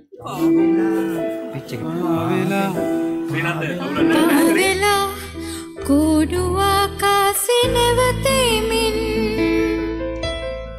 ජීවිතේ හීනයක් මම දෝ කියන් හෙමින් නැවතිලා තව හිතුවෝතින් ඇත්තමයි නුඹ මගේ අහසම තරම් කවිකාරහීනේ ළඟින් දඟකාරකම් හිත තියන් මනමාලයි ආදරේ නුඹ තරම් මනමාලයි ආදරේ නුඹ තරම්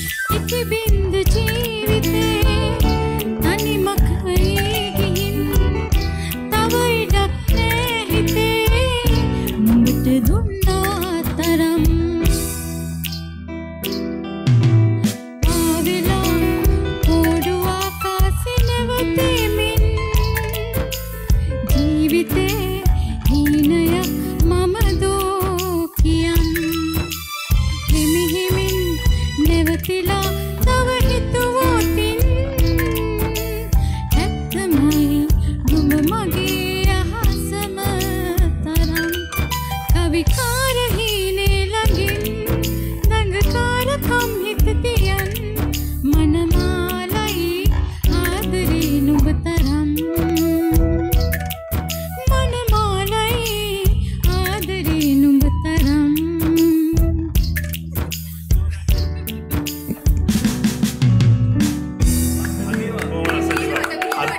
හදිසි ආරාධනා පිළිඅරන් ගොඩාක් ස්තුතියි. සාකුව මෙහෙම අත තියාගෙන එන රැප්ස් හරි නේද? කොහොම ස්තුතියි නේද? thank you. ඔයාගේ ආදරණීය මිතුරිය තමයි මේ ගීතේ ගායනා කරේ. ඔයාගේ ආදරණීය මිතුරිය ගැන යමක් කියන්නකෝ. මම දන්නේ නැහැ සිං කරන්න පුළුවන් කියලා. සර්ප්‍රයිස් නෑ මම දැන් අයියලා මේක රුවන්වැලි මේ නදියලා යන්නේ සිං කරන්නේ කොහොමත් ඉතින් මාව සර්ප්‍රයිස් කරා ඉතින් මම ළඟින් ආශ්‍රය කරන අකියු විතරයි මම ළඟින් ආශ්‍රය කරන්නේ. ඉතින් ආදරේ ඉතින් ජෙසපීටයි. සකටද වෙලා බොහොම ලස්සන ගීත ගායනා කරා. තවත් සර්ප්‍රයිස් එකක් තමයි තියෙන්නේ.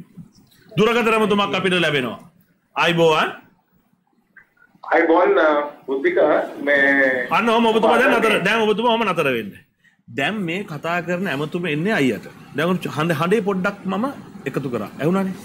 දැන් මේ කවුද කතා කරන්නේ? ඔය දෙන්නගේ යාළුකම අද තමයි තීරණය වෙන්නේ දිගටම යනවද මෙතනින් නතර වෙනවද කියලා. මොකද ඔහු අඳුරාගත්තේ නැත්නම් ඔහුට දුක හිතෙනවා ඔයා ගැන. මේ හදවතේම යාළුවෙක්. හැබැයි අතීතයට යන්න වෙනවා. අවුරුදු 25ක් 30කට එහා විතර යන්නට වෙනවා. දැන් කතා කරන්න. මේ බුද්ධික ඔයා මේ වයස අහු වෙන කතන්දරයක් කිව්වේ අපි ඒක පැත්තකින් තියමු. ඔය ගෙන්නලා ඉන්න මේ ප්‍රවීණ රංගදරයා ගොඩක් අය දන්නේ නැත ඇති ලංකාවේ පාසල් මට්ටමින් තිබු හොඳ ප්‍රවීණ ක්‍රීඩකයෙක්. මට මතකයි මගේ පාසල් කාලේදී ජාතික ක්‍රීඩා උළෙලවල් වලට අපි දෙන්න යනවා. ඉතින් මම මේ වගේ කතාවක් කියන්නම්. එතකොට බලමු මේ මතක් වෙනවද කියලා. මතක් වෙයිද කියලා. අපි යනවා මේ අවුරුදු මේ බුද්ධික අපි දෙන්නගෙම මේ පොඩක් ඒක හොඳ පැත්තට ඒක මේ වෙන නිසා අපි ජාතික පාසල් ක්‍රීඩා උළෙලට අනුරාධපුරේ යනවා. අනුරාධපුරේ ගිහිල්ලා කොහොම හරි ඊට පස්සේ දවසේ ඇත්තට මගේ ඉවෙන්ට් එක තියෙන්නේ 110 කඩළු පැන දිවීම. ශ්‍රී ලාංකේදී ඊට පස්සේ දවසේ නෙමෙයි ඊට පස්සේ දවසේ දවස් දෙකකට පස්සේ ඒ නිසා ශ්‍රී ලාංකේට නිදා ගන්න අවශ්‍යතාවයක් තිබුණේ නැහැ. අපි නවතන් ලැබෙද්දී මේ පාසලේ ඉඳන් අපි රෑ එළියට බහලා පොඩ්ඩක් වහිනවත් එක්ක පාර අයිනේ අනුරාධපුරේ තියෙනෝනේ සවුන්ඩ් එකේ ඔය බඩ ඉරිඟු කම්බලා විකුණන ඒ වගේ දේවල් අදටත් තියෙනවා නැත්නම් නෑ. ඉතින් අපි බඩින්ගු සම්පූර්ණ ඒවා අරගෙන ඉවර වෙලා අකා පාරවල් වල යනකොට ඉතින් ශ්‍රීනාත් කියලා කියන හරි විශ්ව මිනිස්සෙක්නේ අධිහයට වඩා උසයි එදාට වඩා අදට වඩා එදා එයා හරි මේ සුදුයි සුද්දෙක් වගේ. ඉතින් ශ්‍රීනාත් අනුරාධපුර ටවුන් එකේ ඉංග්‍රීසි කතා කරන්න ගන්නවා. ඉතින් අපි පොඩ්ඩයි අපි පිටපස්සේ යනවා. ඒ ඉංග්‍රීසි තේරෙන්නේ නැහැ සුද්දෙක්ට තේරෙන්නේ නැහැ. දන්න අයට තේරෙන්නේ නැහැ. අනුරාධපුරේ බලන කොහෙන්ද මේ ඇවිල්ලා තින්නේ මේ ඇමරිකාවේ සුද්දෙක් වෙන්න ඇති කියලා. 60ක්ම දෙකක් විතර මේ ඉංග්‍රීසි කතා කරලා ඔය මගේ ලොකු හරි විනෝදාත්මක දෙයක් සිද්ධ වුණා. අනුරාධපුර ටවුන් එකේ ශ්‍රීනාත් මතක ඇති. ඊට පස්සේ දවසේ ඉතින් ඒ ජාතික ක්‍රීඩා වලදී මට මේ අමතක නොවෙන්න හේතුව මම මීටර 110 කඩළු පැනීමේ ජාතික ශූරයා බවට පත් වුණා. ශ්‍රීනාත් මතක ඇති. ඊට පස්සේ ඔහොම ටික කාලයක් ගියාට පස්සේ පොඩි ඛේදනීය දෙයක්ත් ශ්‍රීනාත් සිද්ධ වුණා. ඒ තමයි පබ්ලික් ස්කූල්ස් මීට් එක සෙන්ට් පීටර්ස් ග්‍රවුන්ඩ් එකේදී ශ්‍රීනාත් දුවන්නේ මීටර 800. ඉතින් මීටර 800 දුවනකොට ඒ කාලේ අද වගේ නෙමෙයි ස්පයික්ස් දානවා හරි අඩුයි. ඉතින් සමහරක් අයට ස්පයික්ස් දාපුවාම ඔය මැදි දුර දුවන්නත් ටිකක් අපහසුයි. ඒ නිසා ශ්‍රීනාත් ස්පයික්ස් දැම්මේ නැහැ. නමුත් කොළඹ ඉස්කෝලේ සමහරක් කීප දෙනෙක් ස්පයික්ස් දාගෙන හිටියා. සෙන්ට් පීටර්ස් ග්‍රවුන්ඩ් එකේ ෆස්ට් රවුන්ඩ් එක ඉවර වෙලා ලේන්ස් කපන්න පුළුවන් වෙනකොට ශ්‍රීනාත් ලීඩ් කරගෙන නැත්තම් මම හිතන්නේ දෙවනියට වගේ ඒ වෙලාවේ ගියේ. පිටිපස්සෙන් ආපු කෙනෙක් ශ්‍රීනාත්ගේ කකුල පෑගුවා ස්පයික්ස් වලින්. නමුත් ශ්‍රීනාත්ගේ වැඩේ අතෑරියේ නැහැ. 800 මීටර්ස් ඉවර කෙරුවා. ඉවර කළා අපි ඉන්න තැනට ආපුවාම ශ්‍රීනාත් මුලේ ඕගාලලේ එන අපි සෑහෙන දුක් වුණා. ඉතින් ඒත් මේ පුජ්‍යලයා අතෑරියේ නැහැ. ඒ වගේ දැඩි අධිෂ්ඨානයක් තියෙන පුජ්‍යලෙක් ශ්‍රීනාත් දැන් මතකද කියලා හමු අපි. දැන් මතකද? මතකයිනේ? මතකයි කියලා හිතනවා. දැන් කාලෙකින් අපි මීට් උනේ නෑ. මොකද ශ්‍රීනාත් ඔස්ට්‍රේලියාව ගිහපු නිසා.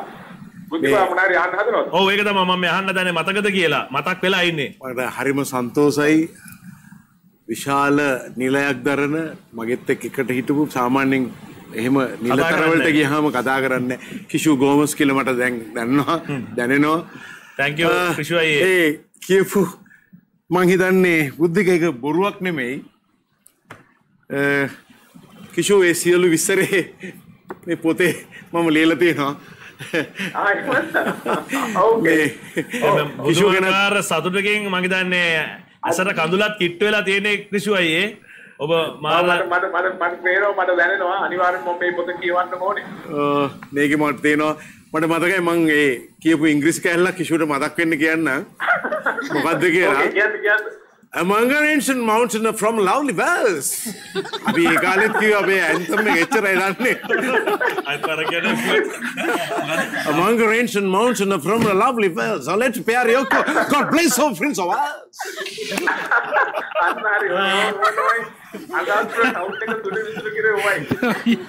Gurusili waiting outside here. Come here, please take the dust to clean the blackboard. Siripala, why are you sleeping now? Get up, bring the bucket, go to the well, wash in the face, eat the breakfast, go to school. Okay. Thank you, Kishu. මට ලැබුණ ලොකුම සම්මානයක්. හරි. බොහොම ස්තුතියි. බොහොම ස්තුතියි මේ බුද්ධික අවස්ථාව දුන්නට මේ Srinath all the very best to you. අපි we will catch up soon. All the very best. Thank you, Kishu. Thank you. නැවතවතාවක් ස්තුතිවත් වෙන්න ඕනේ අපේ ආචාර්ය ක්‍රිෂු ගෝමස් මහත්මයාට අප සමග සම්බන්ධ වුණාට. ගොඩක් ස්තුතියි ක්‍රිෂු අයියේ. අතීතයට අරන් ගිහිල්ලා ශ්‍රීනාත් අයියාගේ ඇසට කඳුළුකුත් ගෙනත් දෙන්නට අපේ ආචාර්ය ක්‍රිෂු ගෝමස් මහත්මයා සමත් වුණා. Right. අයියේ. Thank you. බොහොම ස්තුතියි මට පොතකුත් හම්බුණා. මේ පොතේ තියෙන කතා වැඩසටහන අතරතුර අපි කියනවා ඇත. ආදරෙන් ආරාධනය කරන ඔබට ලස්සන ගීතයක් ගායනා කරන්නට.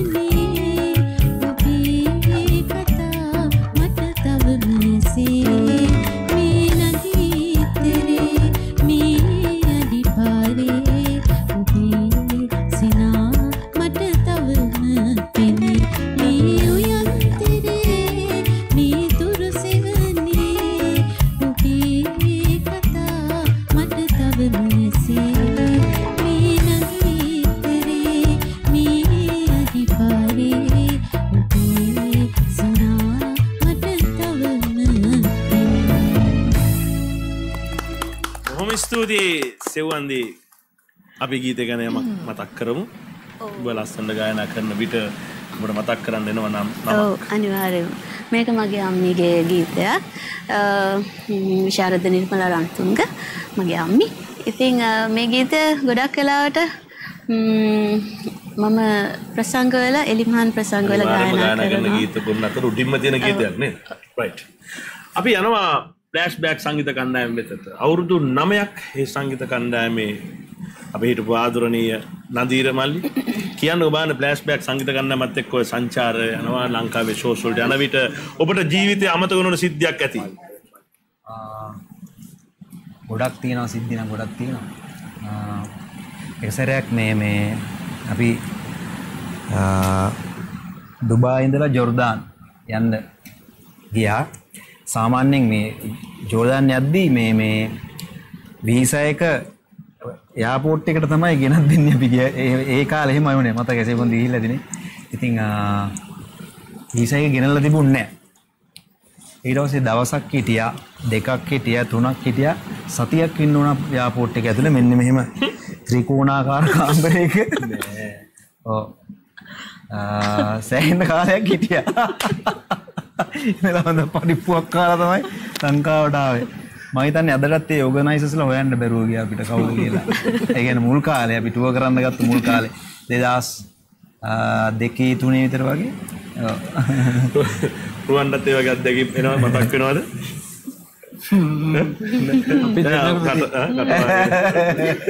මම කරයක් ළඟට අවිලා දිනවා කතා කරලා කියන්න එපා කියලා කියනවා රුවන්ගේ ජජ්.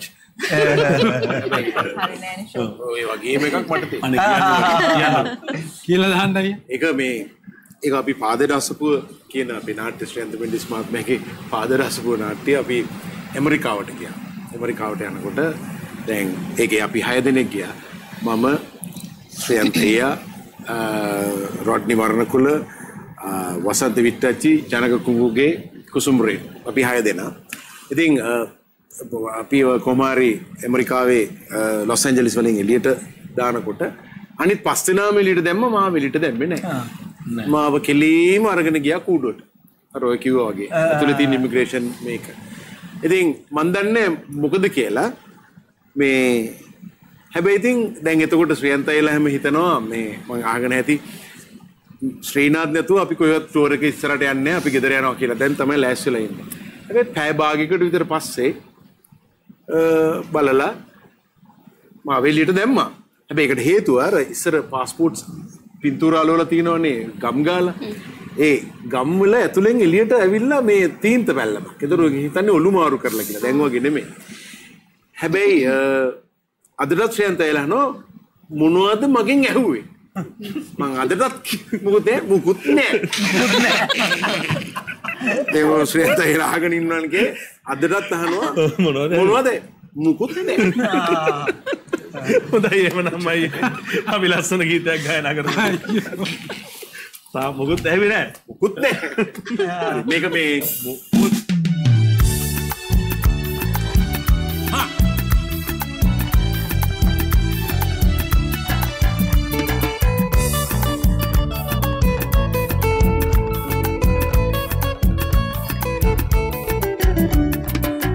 හදවත විවර කරන්න නොයිද හිතේ තද කරන්න මට කියන්න කඳුළු සලන්න ඉඩ නොතබන්න කඳුළු සලන්න ඉඩ නොතබන්න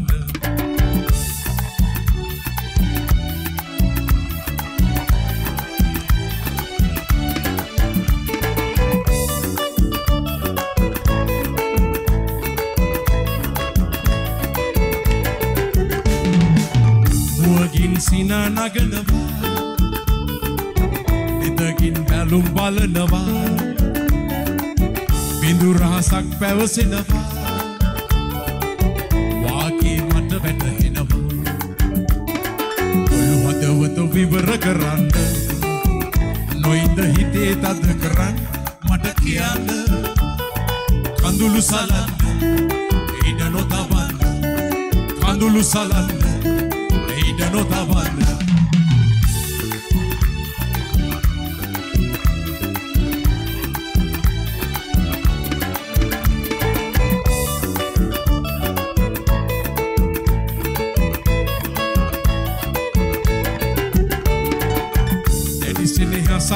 වෙනවා එය හිත තුල පෙරපෙනවා ඔබ තනියම දුක් වෙනවා වාගේ මට හිතෙනවා ඔළුවතවත විවර කරන්න නොයිද හිතේ තද කරන්න මට කියන්න කඳුළු සලන්න ඇයිද නොතබන්න කඳුළු සලන්න ඇයිද නොතබන්න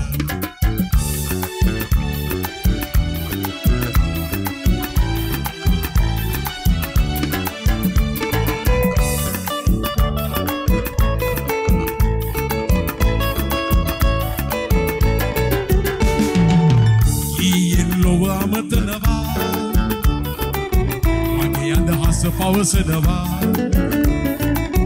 ඔබ නිහඬවම සිටිනවා ආහදවත පැටලෙනවා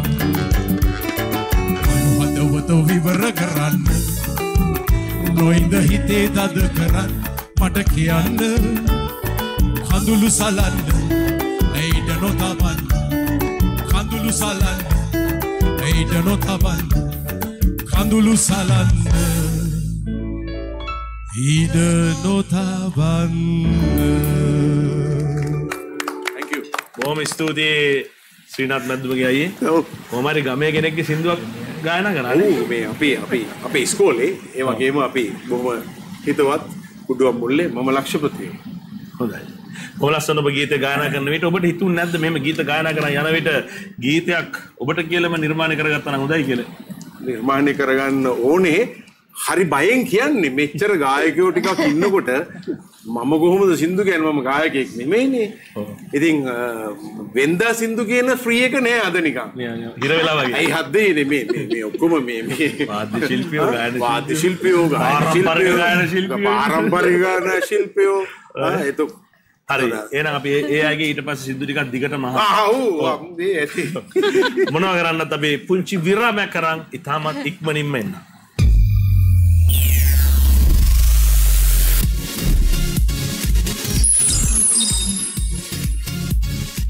අනුග්‍රහය ඩ්‍රීම් රොන් ලෝකයක් වටින ඔබට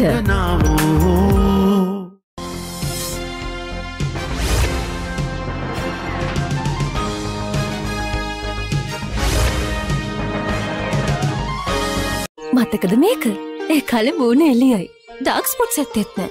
ඒත් දැන් මූණට ක්‍රීම් ගාන්නේ නැද්ද? මේ කාලේ මොන ක්‍රීම්ද? ගණන් වල හැටියට ගන්නත් බෑ. පිරිමහන ඕනේ ඉඳ හැමදාම ගන්නත් බෑ. කොයි ප්‍රශ්නෙටත් උත්තරයක් තියෙනවා. මෙන්න මාසෙට මැති වෙන්න වියදමටත් හරියන්න.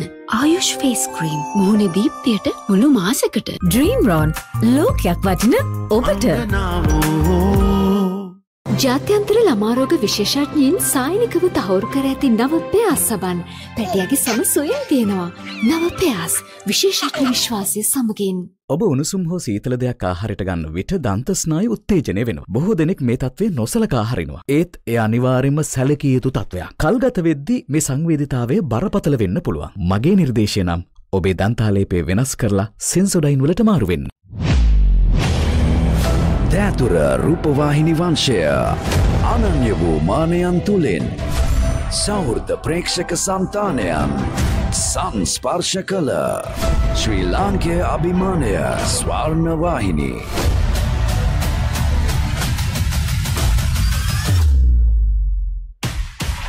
ආසාංගික රූපවාහිනි වැඩසටහන් කරණය නව්‍ය මානයකට ගෙන යන සුපිරි සිනමා තරුවක television අතික්‍රමණය Sri Lankan superstar Ranjan Ramanayaka presents The RR Show November 11 වෙනිදා සිට රාත්‍රී 9ට ස්වර්ණවාහිනියෙන්. ප්‍රධාන අනුග්‍රහය මන් දැන් ගන්න රන් කහටනේ. හරි පිරිමැස්පට රන් කාට රෑම්සියෙන් කෝප්ප 100ක්. Scintillating fragrances. Diaro Dio Roll-On. Be close enough. Copy කරාට කැලින් වලට නම් සම කරන්න අරගන්න කලින් නම බලන්න කැලීන්. සම අනුග්‍රහය ජීවිතේ සෑම ඉස්තරම් මොහොතකටම නිලේකා. හැම අතින්ම ඉස්තරම්. ජීවිතේ සෑම ඉස්තරම් මොහොතකටම නිලේකා. හැම අතින්ම ඉස්තරම්. මොකද උනේ? බස් එකේදී ළමයි කරදර කළා. ඉඳ ගන්නකෝ. ඔයාගේ කොණ්ඩේ දිහා බලන්න.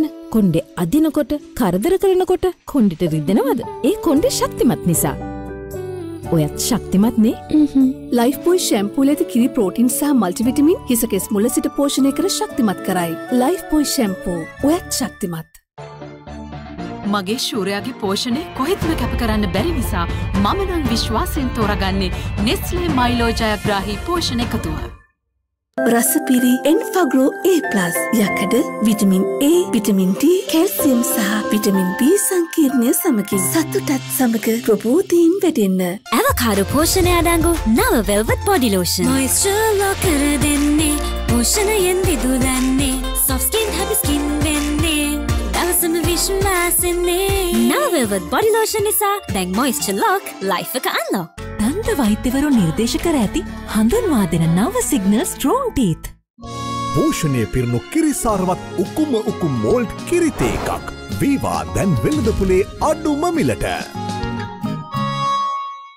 ලදරුවාට සුරක්ෂිත බව විශේෂඥ වෛද්‍යවරු විසින් සහතික කළ නව බේබි ශරමී. හාපික් ශ්‍රී ලංකාවේ අංක 1 වැසිකිලි පිරිසිදුකාරක දීරය මිල අඩු කළා. මිලිලීටර් 500 හාපික් බෝතලයක් දැන් රුපියල් 399ක් පමණයි. අම්මේ මේ මම සුපර් හීරෝ කෙනෙක්. මම සුපර් ස්ට්‍රෝං. දතත් ස්ට්‍රෝං. ආව්. දත් කැක්කුමද? රිදෙනවද? දත් කොහර වගේ මොන ටූත්පේස්ට් එකද පාවිච්චි කරන්නේ? හැම ටූත්පේස්ට් එකකින්ම දත් කොහර වළක්වනව නේද? හැම එකකින්ම එක විදියට වෙන්නේ නැහැ. දන්ත වෛද්‍යවරු නිර්දේශ කරන නව සිග්නල් ස්ට්‍රෝං ටීත්. එය දත්වල ඇති කුඩා සිදුරු පිළිසකර කර දත් කොහර වලින් උපරිම ආරක්ෂාවක් ලබා දෙයි. සුපර් ස්ට්‍රෝං ටීත් දත් කොහර වලින් උපරිම ආරක්ෂාවක්. දවස පුරාම හිත වසඟ කරන මල් සුවඳින් පිබිදෙන්න. ගෝයා සබන් දැන් අලුත් වෙලා. ශ්‍රී ලංකාවේ ප්‍රථම වතාවට කන්නත් පුළුවන් බොන්නත් පුළුවන් 2-in-1 යෝගට් එක ඇංකර් නිව්ඩේල් ෂේක් ඇංකර් නිව්ඩේල් ෂේක් කන්න පුළුවන් බීමක් බොන්න පුළුවන් කෑමක්. මේ ගෙදර නම් ආයුර්වේදීය විසඳුමක් තියෙනවා. අසම මිලකට හඳුන්වා දෙන ආයුෂ් ඇන්ටි කැවිටි ටූත්පේස්ට් නව ඇසුරුම. නිතර ඇතිවන දත් ප්‍රශ්න වළක්වන්න කාලෙට ගැලපෙන ආයුර්වේදීය විසඳුමක්. Sunlight rose. ඔය සුවඳ දිගටම තියෙයි. ඔට්ටුයි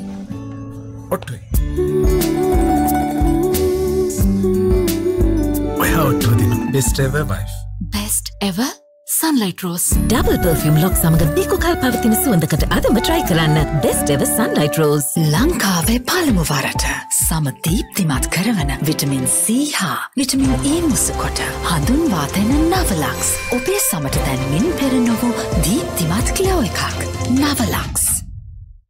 මේ ෂා ලික්විඩ් රීෆිල් පැක් එකක්. ඔව් කැපුවා රීෆිල් කරා ඉතිරි කළා. ලික්විඩ් රීෆිල් පැක් රුපියල් 299ක් පමණයි. හිස පිරිමදින සෑම අවස්ථාවකම දූවිලි ග්‍රීසා බැක්ටීරියා හිසි රැඳෙන්න පුළුවන්. නව ක්ලියමෙන් ඩීප් ක්ලෙන්ස් ඇක්ටිවේටඩ් චාකෝල් සමගින් ඔබේ හිස ඇතුළතින්ම පිරිසිදු කර ඉසොරීවත් කරමින් බැක්ටීරියා වලට එරෙහිව සටන් වදී.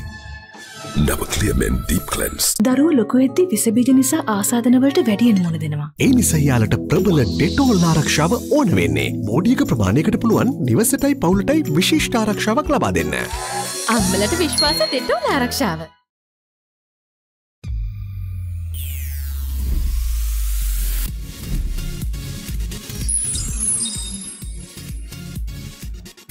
හොඳයි දොදනේ පුංචි විරාමයෙන් අනතුර නැවතත් හිත ඉල්ලන තරු සමගයි.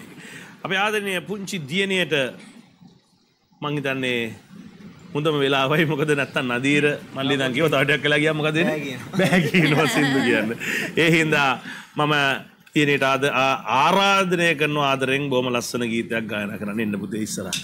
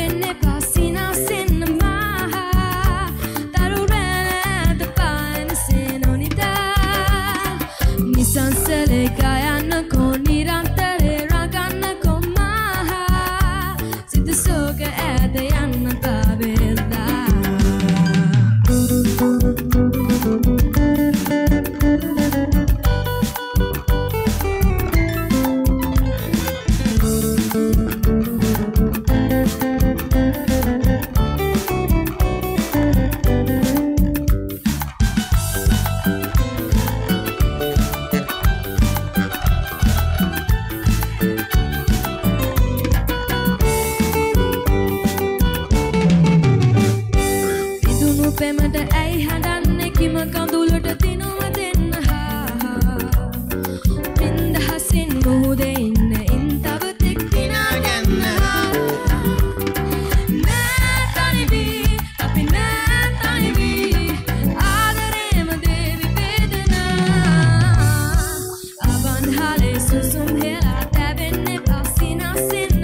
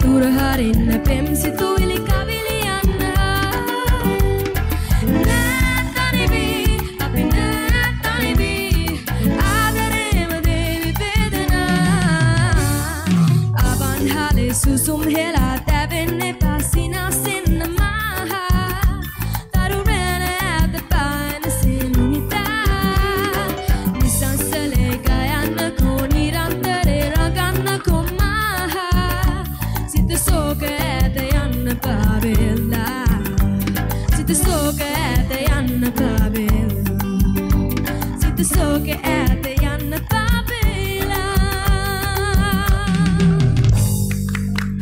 බොහොම ස්තුතියි මරියා දුවේ බොහොම ස්තුතියි. හැබැයි නිදියන් නැහැ කියලා පොරොන්දු වෙන්න ඕනේ නේ. තව සින්දු දෙකක්වත් කියන්න ඕනේ වැඩසටහන ඉවර වෙන්න කලින්. නේද? නදීර මල්ලි වගේ කියනවා. බලමු මේ කියන්න බලමු මේ දැන් එයා ටිකක් හොඳ ඉස්සර කතා කරේ නෑ. නිදා වැටෙනවා දැන් කතා කරනවා නිදා වැටෙන්නේ නෑ. දැන් ෆිට් එකේ ඉන්නවනේ. දැන් ෆිට් එකේ ඉන්නවා. රයිට් ක්වීන් එක. මේ ඔය පැත්තේ දැන් මම කතා කරගෙන යනවා නදීර. මට කියන්න මල්ලි ඔයා ඉස්සර කාගේ ගීතද ගායනා කරේ වැඩිපුරම බෑන්ඩ් එකේ ඉන්නකොට එන්නේ?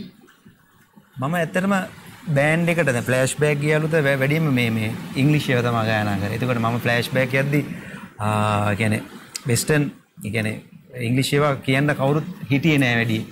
අරුණය තමයි කිව්වේ අරුණයත් අර පොඩ්ඩක් හાર્ඩ් පැත්තට තමයි සිං කර කර හිටියේ. ඊට පස්සේ මම ගිහලා තමයි බෑක්ස්ට්‍රීට් බෝයිස් ලගේ මයිකල් ලෙන්ස් රොක් එතකොට බෝයිස් ඕන් එතකොට ඔය වගේ බෑන්ඩ්ස් වල සින්දු කියන්නේ වෙඩින්ස් වල අපි ඒ අතීතේට පොඩ්ඩක් කියමු පුංචි කොටසක් අපේ සංගීත ගන්නමත් එක්කත් හිත ඉල්ලන තරු වර්ණවත් කරන්න පොඩි කොටසක් ගායනා කරමු චූටි කොටසක් අපි අලි ලස්සන කෝඩ් එකක් දෙන්න බෑ my love මොකද C නේ my love C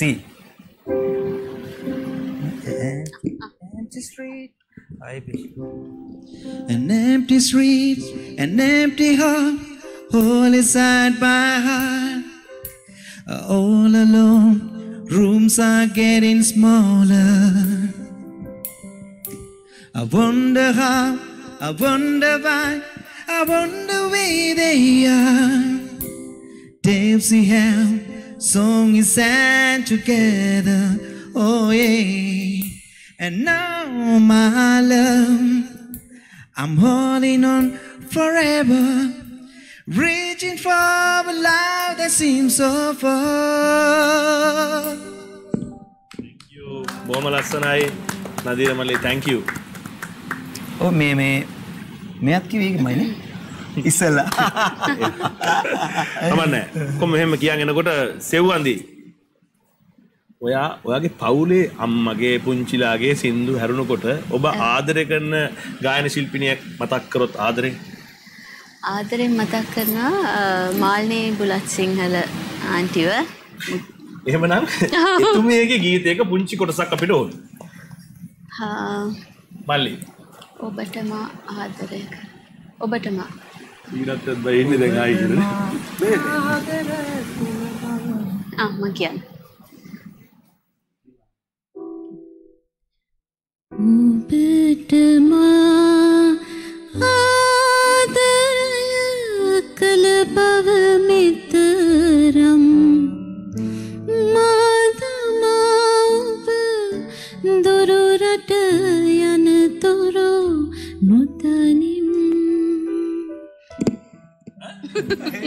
එහෙම කරන්න එපා ඉතින්. ඔව්. දැන් කමන්නේ. එහෙම උන එකත් හොඳයි. දැන් මොකද දැන් එන්න යන්නේ රුවන් ළඟට. රුවන් අපි ටුවර් එකක් ගියාට පස්සේ ගොඩක් කලා රුවන් බොහොම ලස්සනට දැඩි ඉල්ලීමට රූකාන්ත ගුණතිලක මහත්මයා ගීත බොහොම ලස්සනට ගායනා කරනවා. පුංචි කොටසක් එතුමා මතක් කරලා එතුමා උපාරයක් වේවා කියලා පොඩි කොටසක් ගායනා කරමු. පොඩි කිව්වට පොඩිමත් නෙමෙයි මම මේ කියන්නේ. රූකාන්ත කිව්වම ලිස්ට් එක වැඩිනේ. ලිස්ට් එක වැඩි. වතස් කරන. මේ ශරීරයෙන් හොඳයි ඒ තෝරා ගැනීම.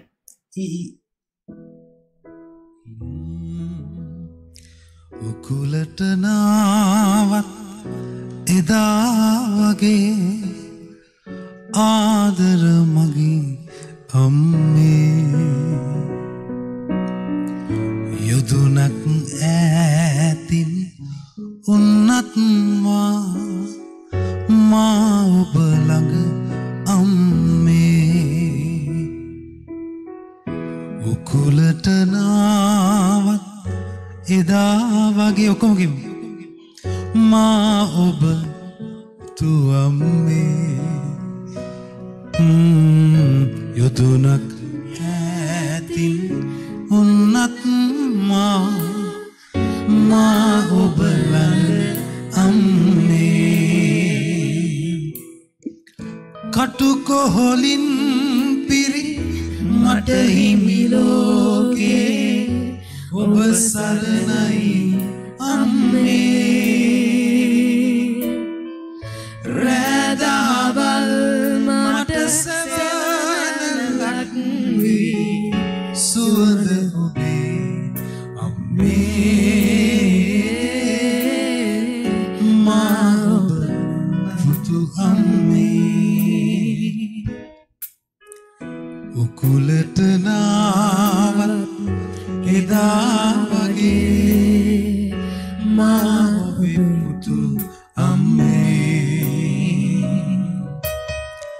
යොදුනක් ඈතින් උන්නත් මා ඔබ ළඟ අම්මේ මා ඔබේ පුතු අම්මේ මා ඔබ ළඟ අම්මේ බොහොම ස්තුතියි ඒක වෙනම රහක් නේද ශ්‍රීනාථයි thank you රුවන් උදා ආරම්භයලා බඳුනා කණ්ඩායම එකතු කරගත්තා වෙනම තැනකට එක්කන් යනවා ඔව් මරිය හාමනි කරා ඒ කියන්නේ වැඩේ නැගලා ගියා වැඩේ නැගලා ගියා සකන්ව සත් මරිය දන්නවා සින්දුනේ හොඳයි වෙන කවුද දන්නවා අපිට දුරකථන ඇමතුමක් ලැබෙනවා අයබෝවන් ඔබේ නම සඳහන් කරන්න මම මහේෂි ඔව් කාටද කතා කරන්න ඕනි මට ශෙරිල් අක්කට තමයි කතා කරන්න ඕනේ ශෙරිල් නංගි හලෝ අතිවයි සීතල් වල තමයි මම හරිම ආසයි ලස්සනයි thank you ඒ වගේම ආසයි ඔයාගේ නින්දුවක් අහන්න අයියාගේ නින්දුවක් ඕන තරම් අහලා තියෙනවා මට සිං කරන්න බෑ නංගි සමාව වෙන්න එහෙනම් මේකට අයියා රිලීස් කරයි අත්තගේ ඇක්ට් එකක් හරි ඩාන්ස් එකක් හරි බලන්න අවශ්‍යයි කවුද කිව්වේ ඔයාට ඒක කියන්න කියලා කිව්වේ නෑ හරි හරි මම කරන්න right බොහොම ස්තුතියි හොඳ ඉල්ලීමක් සින්දුවේ පොඩි කෑල්ලක් කියලා ෂේප් එකක් නෙමෙයි පොඩි කෑල්ලක් නංගි අපේ වයිෆ් ඇවිල්ලා නංගි චූටි වගේ යාළුවත් සිං කරා බලන්න එයා දැන් ඔයා දන්නේ නැහැ එයා සිං කරන්න එයාට සිං කරන්න පුළුවන් කියලා ඔයා සර්ප්‍රයිස් එයාට පෙන්නන්න ඔයාට සිං කරන්න පුළුවන් කියලා පොඩි කෑල්ලක් කියනවා මට දන්නේ නෑ සිං කරන්න මේකනේ වචන මේමයි මචං වචන ඒ කියන්නේ පේලි 4යි දන්නේ එතනින් එයාට ආයෙ කතා කරන්න එපා හරියට හරි ඒක පේලි 4 කියමු රයිට් මියුසික් මල්ලි මොකද්ද සින්දිකන් ඔයාගේ පිච් එකේම කියන්නේ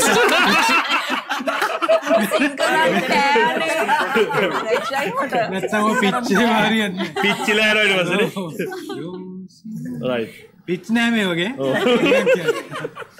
යොවුන් සින ලෝකේ සොවින්නයි තෙවෙන්නේ මහසිනා සෙන්න ගියක් අයා ලංවී රැඳී ඉන්න මායාගේ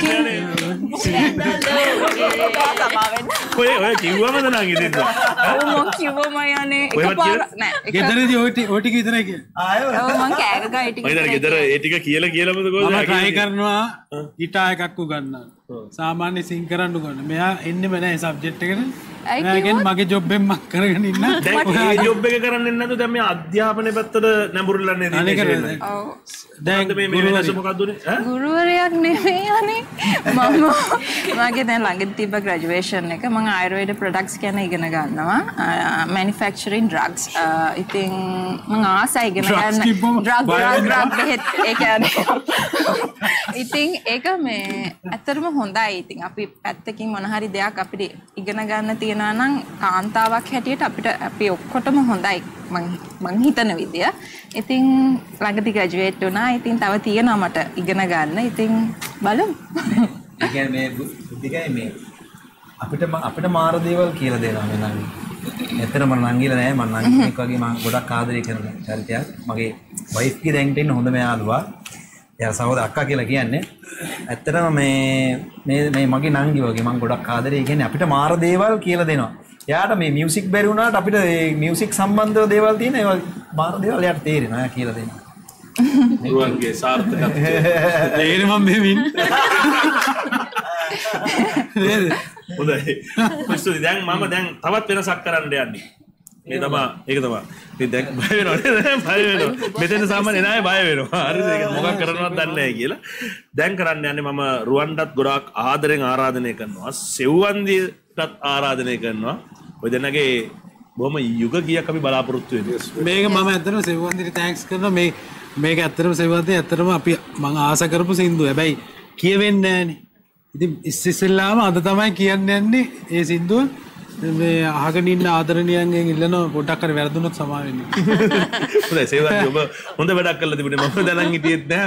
ඔය දෙන්න කතා කරලා බොහොම ලස්සන. අපි සර්ප්‍රයිස් කරා බුද්ධික එක. මම ඇත්තටම මාව සර්ප්‍රයිස් කරා. thank you.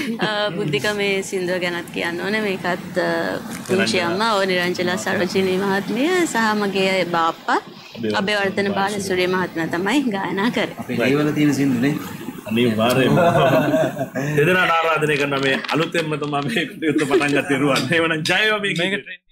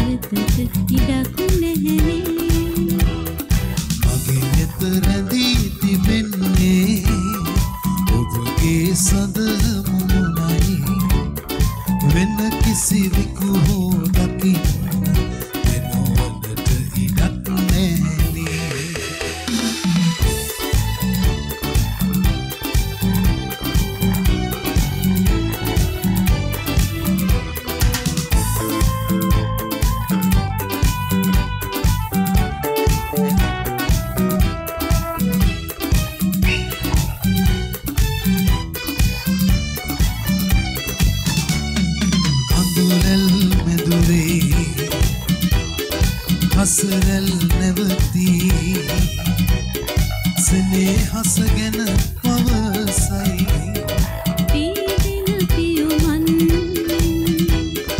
දලුලඩ තුරුවෙල්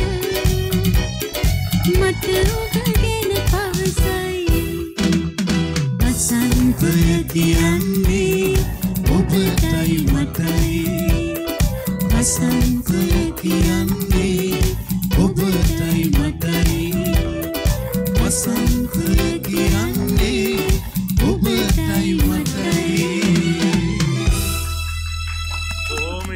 බොහොම ස්තුතියි මම හිතන්නේ මේ ගීතය වෙනස්ම විදිහට ජනප්‍රිය වේවා කියලා මම ප්‍රාර්ථනා කරනවා ශ්‍රීනාථයි යුග ගීතය කොහොමද අඩුපාඩු තිබුණා කියන්න දිදී මේ ප්‍රවීණයෝ දෙන්නෙක් එකතු වෙලා ප්‍රවීණ ගායන ශිල්පිනියෙකුගේ ගීතයක් කියනකොට ඒ රසය සතුට සහ අයි පරණ මතකයන් අලුත් වෙන එක දැන් ඒකේ තව එකක් එකතු කරන්න දැන් මම සෙව්වන්දිරේ සහ රුවන්ට ස්තුති කරා හොඳ යුග ගීතයක් තෝරාගත්තට දැන් ස්තුති කරන්න යන්නේ නදිර මල්ලි මේ ගීතේ තෝරලා දුන්න කෙනක් දැන් මට අහු වුණා ෂෙරින් නංගි තමයි කියලා තියෙන්නේ සින්දු දෙකක් කියවලා තියවා සෙවන්දි සින්දු දෙකක් කියවුවා මේ දෙකෙන් කෝකද කැමති කියලා ඊට පස්සේ මම දැන් ඇද උඩ ඉඳලා සින්දු දෙකම අහනවා අහද්දී මෙයා පොඩි වැඩ හිටියේ මෙයාට තෑනවා සින්දු මම කිව්වා බබා මේකෙන් කැමති කෝකද මේක හොඳ එක මොකද ප්‍රෝග්‍රෑම් එක මේක තමයි හොඳ කිව්වේ thank you ඩාගි බොහොම ඒ කියන්නේ මේ ඒ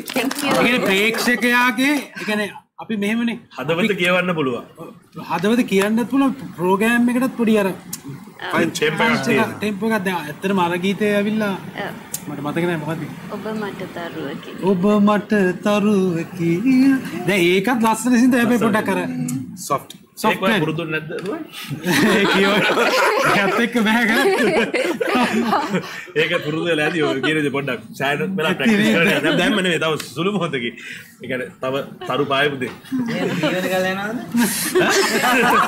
මේක අපි කොහොම හරි මොන බාධකේ ආවත් අනේ එක දෙක වෙනකල් වගේ නෑ පාන්දර අපි මොන බාධකේ ආවත් අපි පාන්දර 3 වෙනකොට නතර වෙනවා ඕස්ට්‍රේලියාවේ එළියනකම් මම යාළුවෝ බලාගෙන යාළුවට උදේ එහෙම වැඩලුණත් යන්න පුළුවන් හෙට රිවෝඩ් වෙන්න රයිට් දුරකථන නම්බරක් ලැබෙනවා අයිබෝවන්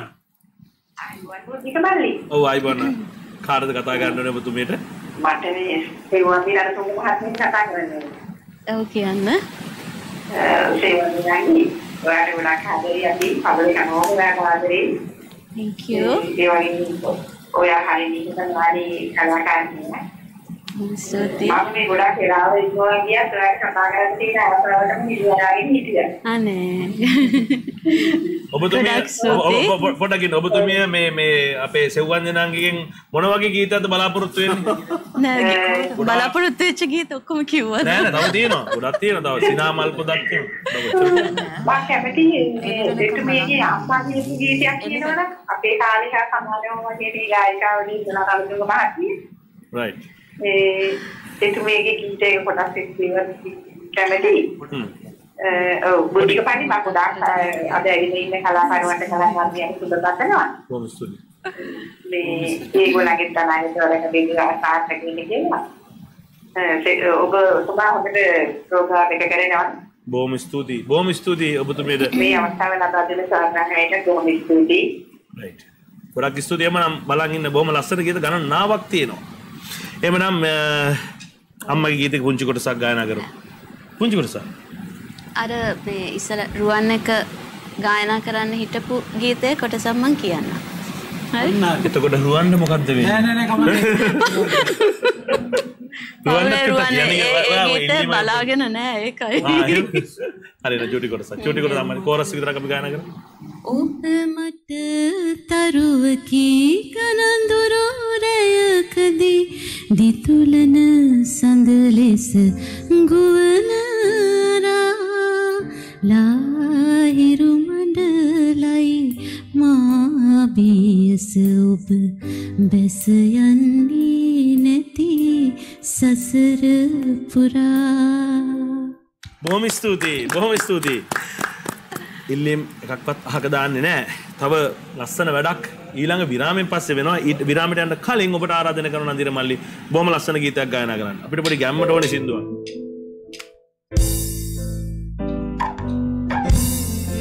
Hey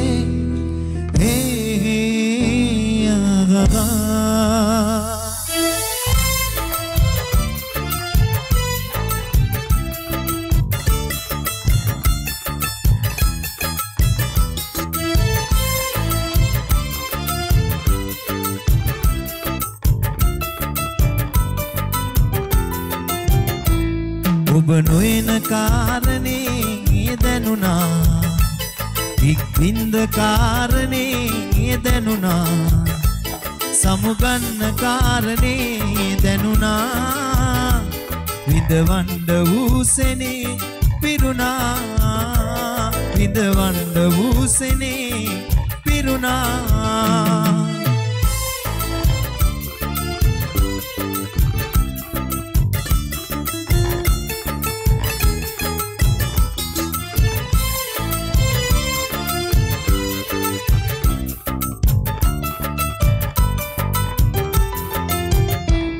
තව නැද්ද හන්සේ ඔබ ළඟ හීන තනිකම නිවෙන යමක් මතකේටගෙන තව නැද්ද හන්සේ ඔබ ළඟ හීන තනිකම නිවෙන යමක් මතකේටගෙන වෙන නැද්ද හන්සියේ ඔබ ළඟ හීන මට සේම ඔබහටත් ගින්දරගෙන ඔබ නොයන කාරණේ දැනුණා ඉක්බින්ද කාරණේ දැනුණා සමුගන්න කාරණේ දැනුණා විඳවන්න වූසෙනේ පිරුණා විඳවන්න වූසෙනේ පිරුණා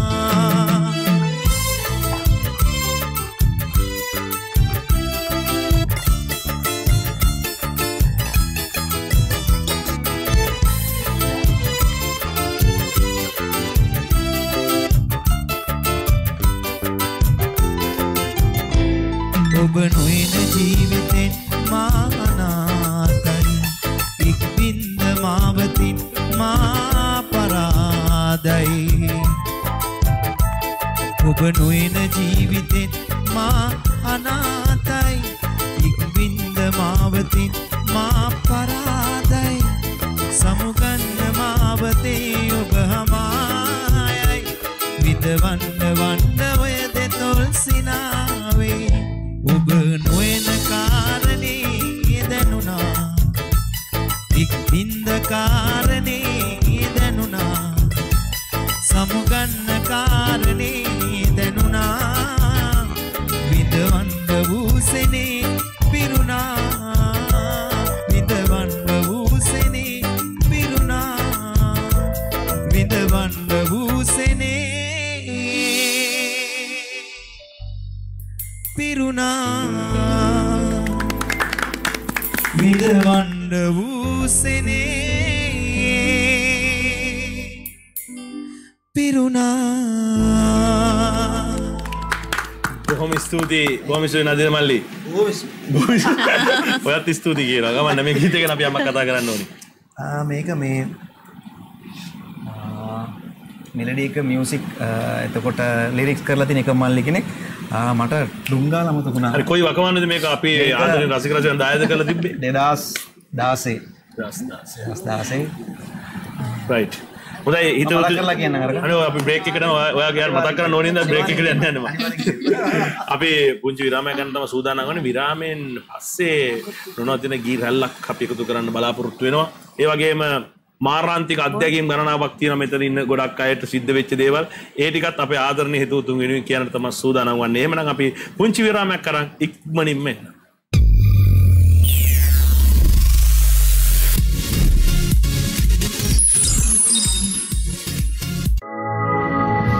නවතම පුවත් කියවන්න www.monera.com වෙත පිවිසන්න. අම්මා කෙනෙකුගේ සතුට පැටියාගේ පුංචි වෙනසකටත් නොසන්සුන් වෙනවා. ඒ නිසයි පැටියාගේ සම ගැන ඇය මේ තරම් සැලකිලිමත්. ජාත්‍යන්තර ළමා රෝග විශේෂඥයින් විසින් සමට සුරක්ෂිත බව සායනිකව තහවුරු කර ඇති නව පෙයාස් සබන් සහ ක්‍රීම්. පැටියාගේ සම සුවින් තියෙනවා. අම්මා සංසුන් කරනවා. නව පෙයාස් විශේෂඥ විශ්වාසය සමගින් ශ්‍රී ලාංකීය කොණ්ඩෙටම සුවිශේෂී කුමාරිකා හෙයා ඔයිල් මේ හැම ස්වභාවික අමුද්‍රව්‍යකම පෝෂණය ඔබේ හිස කෙස් වලට ලබා දෙනවා. සෝභා ගුණයෙන් පෝෂණීය කෙස් කලමකට කුමාරිකා හෙයා ඔයිල්. අම්මේ මේ බලන්න මෙයා තේ හදන්නයි යන්නේ. අපි හදන විදිහටම උකු ගතියෙන් නැටි පෝෂණයෙන් පිරිදීවා තේ එකට එකතු කර උකුම උකු තේ කෝප්පයක උපරිම රස විඳ ගන්න. හරිම උකුයි හරිම රසයි. වීව දැම්මනේ. වීව එකතුණු උකු තේ එකක රස උපරිමයි. උකු ගතිය පිරි වීවා තේ එක සුපිරි. හාපික් ශ්‍රී ලංකාවේ අංකයකේ වැසිකිලි පිරිසිදුකාරක දීරය මිල අඩු කළා. මිලිලීටර් 500 හාපික් බෝතලයක් දැන් රුපියල් 399ක් පමණයි. තාත්තා ඉක්මනට විනාඩි 20න් අම්මා ගෙදර. ඔව් මේ ගේනවා. තාත්තා බලාගෙන. ඕක අම්මගේ ෆේවරිට් මැන්දුම. කරන දෙයක් විනාඩි 20න්. නව සර්ෆ් එක්සල් මැජික් ලික්විඩ් විනාඩි 20න් පැල්ලම් යවන ඉන්ස්ටා ස්ටෙන් ලිෆ්ට් තාක්ෂණයෙන් සමන්විතයි. සාමාන්‍ය සේදුම් දියර වගේ නෙවෙයි පැල්ලම් යවන්න විනාඩි 20යි. ඇවකාඩෝ පෝෂණය අඩංගු නව වෙල්වෙට් බොඩි ලෝෂන්. මොයිස්චර් ලොක් කර දෙන්නේ පෝෂණයෙන් දිදුලන්නේ soft skin happy skin වෙන්නේ දවසම විශ්වාසෙන්නේ. නව වෙල්වෙට් බොඩි ලෝෂන් නිසා දැන් මොයිස්චර් ලොක් ලයිෆ් එක අන්ලොක්. දැන් අයඩෙක්ස් වැලියු පැක් එකෙන් රුපියල් 60ක ඉතිරියක්. අප්පා කරවල ගඳ. 100ට මේවා හොඳයි.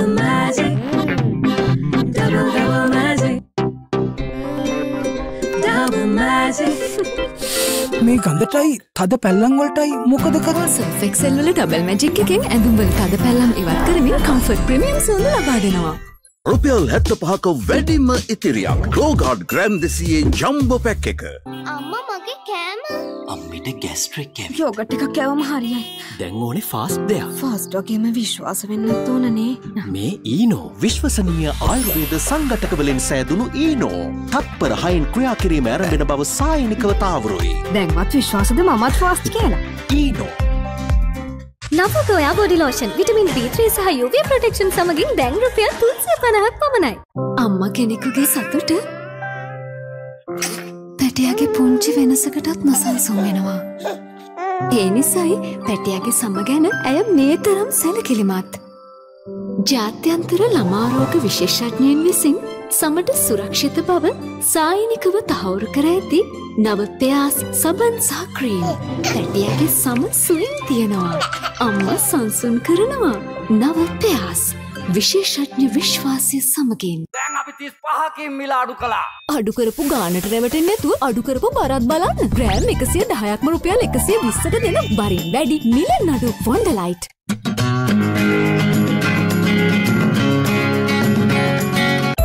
පෙයාස් දැන් විශේෂඥ විශ්වාසය සමග.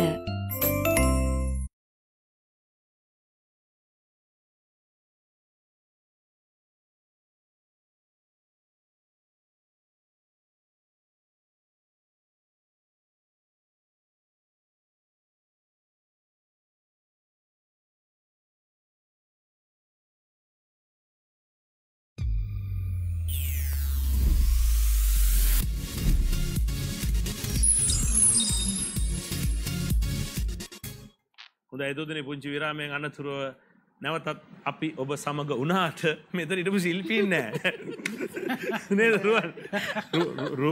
රුවන් ෂෙරිල් නංගි ගිහිල්ලා පල්ලයට ගිහිල්ලා හදිසියෙම දුවත් නැහැ. දැන් ඉතින් රුවන් ඉතින් කියනවා දැන් රුවන් කියනවා මට දැන් අපි නියමයට කරමු කියලා කිව්වා. මෙහෙම කිව්වනේ. හැබැයි ෂෙරිල් නංගි අහගෙන ඉන්නවද දන්නේ නැහැ. ඔව් මේ අර කතාවක් තියෙනවනේ අයියාගේ. ඒක අර ෂෙරිල් නංගිත් ආවම කියමු නේද? කතා ගොඩක් තියෙනවා. අපි දෙන්නගේම කතා කොච්චර තියෙනවද? එහෙනම් අපි කතාව පටන් ගමුද අයියේ? රුවන්ගේ සින්දුවක් අහන්න කලින්. හරි ඉතින් මේ ඔව් ශ්‍රීනාත් අයගේ ඉතින් අත්දැකීම් කියන්නේ. ශ්‍රීනාත් අයියට තියෙන කතා මේ මම මේ පුංචි කතාවක් කියන්නම්. කතාවක් නෙමෙයි ඒක ඇත්තටම මේ ගෞරවාන්විත කතන්දරයක්.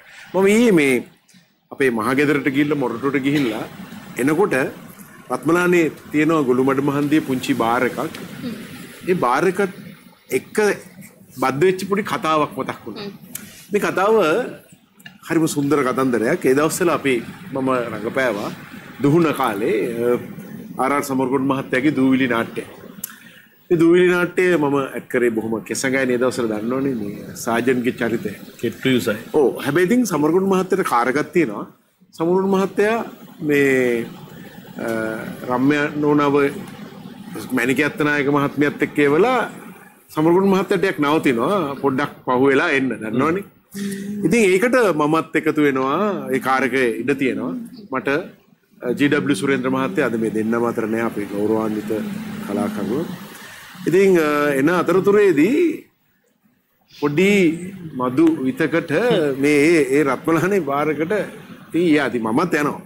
ඉතින් ගිහිලා එනකොට පොඩි එකක් ඉතින් කතා කර ඉන්නකොට එහා මේ සීටිය දෙන්නෙක් මෙතන පොඩි කලබලයක්. අර කියනවා ඒ දෙන්න ඉතින් පොඩ්ඩක් බීලා ඒක කියනවා අම්මාරේ ඉන්නේ වීරසේකර මහත්තයා බුදු අම්මෝ කියලා අර පැත්තෙන් ඉඳන් කියනවා. හරිත් ඒක කියනවා පළම්ම යන්න මොන වීරසේකරද මම දන්නේ නැත්තේ ඒ සුරේන්ද්‍ර මහත්තයා. හරිත් යාළුවගෙන. පිස්සුදම මම මේ අර සුදු ආවිනේ කියලා බුදු අම්මේ වැණිය ඉරිච්ච වැණිය වැඳගෙන එන වීරසේකර මහත්තයා ඉන්නේ. නෑ වගේ සුරේන්ද්‍ර මහත්තයා මම දන්නේ මම උදෙත් මාළු දීලා ආවා සුරේන්ද්‍ර මහත්තයාලා ගෙදරට. දැන් මේ දෙන්න පටලෝගෙන අර මිනිස්සයා මේ කොහරි මේ ඩුබායි හරි කොහරි ඉඳලා ටෙලිනාට්‍ය දැකලා මේ යශෝරාවේ දැකලා එයා කියන්නේ මේ වීරසේකර මහත්තයා. අරයා ටෙලිනාට්‍ය බලලා නෑ. අරයා කියන්නේ මේ සුරේන්ද්‍ර මහත්තයා ඇත්තනම. දැන් මේ දෙන්න හෙන රණ්ඩුවක්. දැන් එතකොට දැන් මේක යනවා මේ අතරතුරේදී ඉක්මනටම ගියාම සමරකොණ්ඩ මහත්තයා හො දැන් සුරේට කියන්න තිබුණානේ මේ මම GW සුරේන්ද්‍ර කියලා. ඇයි අපරාධේ නොකිය නෑ එහෙම කියන්න හොඳ නෑ. ඒක ඒ දෙන්න බේරගත්තදී. මම සුරේන්ද්‍ර කියලා කිව්වනම් අර මනුස්සයා තරහ වෙනවා. අරයා කිව්වනම් මේ තරහ වෙනවා. ඒ දෙන්න බේරගනින් කියලා ආවා. ඉතින් මේ කදන්දරේ තියෙන්නේ මහත්තුරුන්ගේ නිහතමානීකම සහ මිනිස්සු චරිත වලින් ආමන්ත්‍රණය කිරීම. වැදගත්. පොතේ තියෙනවා. පොතේ තියෙනවනේ. පොතේ මට නම් බුල මේක ගන්නත් තියෙනවද අයියේ මේ? ඔව් සරසවි ප්‍රකාශනය. දැන් පොත් ටික ඉවරයි. සෙකන්ඩ් එඩිෂන් එක ගහන්න වෙනවා. අන්න මේ ශරීරලංගේ එනවා. ශරීරලංගේ එන්න. ඕගොල්ලන් නැහැ කියලා අපි පොලිසියෙන් පුවත් වලටත් කිව්වා. පොලිසියෙන් පුවත් වලටත් කිව්වා. එන්න දුව එන්න. රයිට් එන්න ගමන්න එන්න. මේක කහ ගන්න. රයිට් එන්න. රුවන් කතා අතර රුවන්ගේ ලස්සන ගීතයක් අපිට ඕනි වෙනවා. රිදම් ෆ්ලෑෂ් සංගීතයට.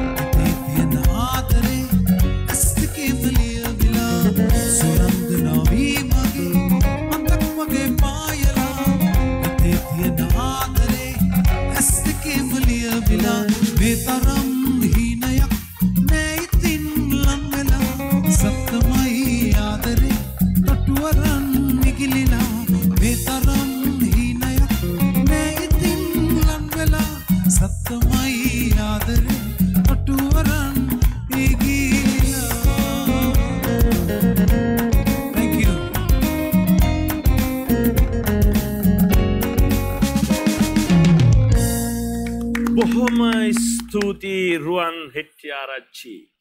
ආදරණීය මිතුරා මට කියන්න මේ ගීතය කොයි කාලෙද නිර්මාණය වෙන්නේ? මේ ගීතය අතන 2017 අග. රචනය සහ සංගීතය? සංගීතය ඇත්තටම මෙලඩි එක රාජ් සිලැම්පල් මගේ නොදකින්න බෑ මියුසික් කරපුවේ රාජ්. එතකොට මේකේ ට්‍රැක් එක සම්පූර්ණේ ලීඩ් ගිටාර්ස් ඔක්කොම ප්ලේ කරන්නේ මහින්ද බණ්ඩාර. ඉතින් මේකේ පද රචන ඇත්තටම සම්පත් ප්‍රනාන්දුපුල්ලගේ. ඉතින් ලස්සන වචන ටිකක් ඒ විදිහට තමයි හැදුනේ. නොදකින්න බෑ ගීතෙත් පුංචි කොටසක් අපිට ඇහුණා නම් හොඳයි මේ රුවන්. අනිකර කොන්සර්ට් එකකට අවිලා වගේ පුංචි කොටසක් අපි ගායනා කරමු මහන්සි බලන්න නැතු. නේද අයියා? මේක මහන්සි බලන්න නැතු ගායනා කරමු. මොකද ඊළඟ ෂෝ එක ඕස්ට්‍රේලියාවේ ශ්‍රීනාත් මැද්දුමගේ කරන ෂෝ එක දන්නේ නැහැ. ඊළඟ ෂෝ එක නදින මල්ලේ ඕස්ට්‍රේලියාවේ ශ්‍රීනාත් මැද්දුමගේ මහත්මයා කරන ෂෝ එක දන්නේ නැහැ. සංවිධානයේ සීගව බුද්ධිකය ඒ තරම් රුවන්ගේ සින්දු වලට ආදරේ. ආදරේ බොරුද? ඒක තමයි කියන්නේ කියලා මං කිව්වේ. නැද්ද? මට මේ අපි නෑ නෑ එහෙම වෙන්නේ නෑ. එහෙම වෙන්නේ බොරු කියන්නේ මම දන්නා රුවන්ගේ හැසිරීම. ඒ බොරු කරන්නේ රුවන්. පුංචි කොටසක්. කෝඩේ දෙන්න එක. නොදැක ඉන්න බෑ මාට නම් මගේ ආදරී නොලැබ ඉන්න බෑ තව නම් ඔබේ ආදරේ නොසිත ඉන්න බෑ මට නම් කිසිදාලනේ නොවිද ඉන්න බෑ ඔබේ ආදරේ.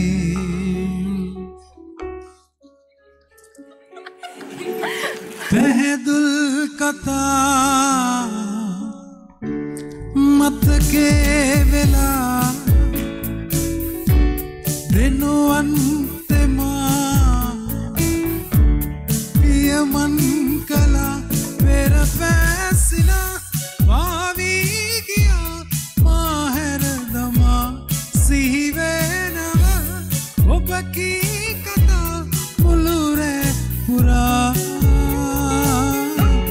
මතකේ දරා විදිමි සදා මතකේ දරා විදිමි සදා.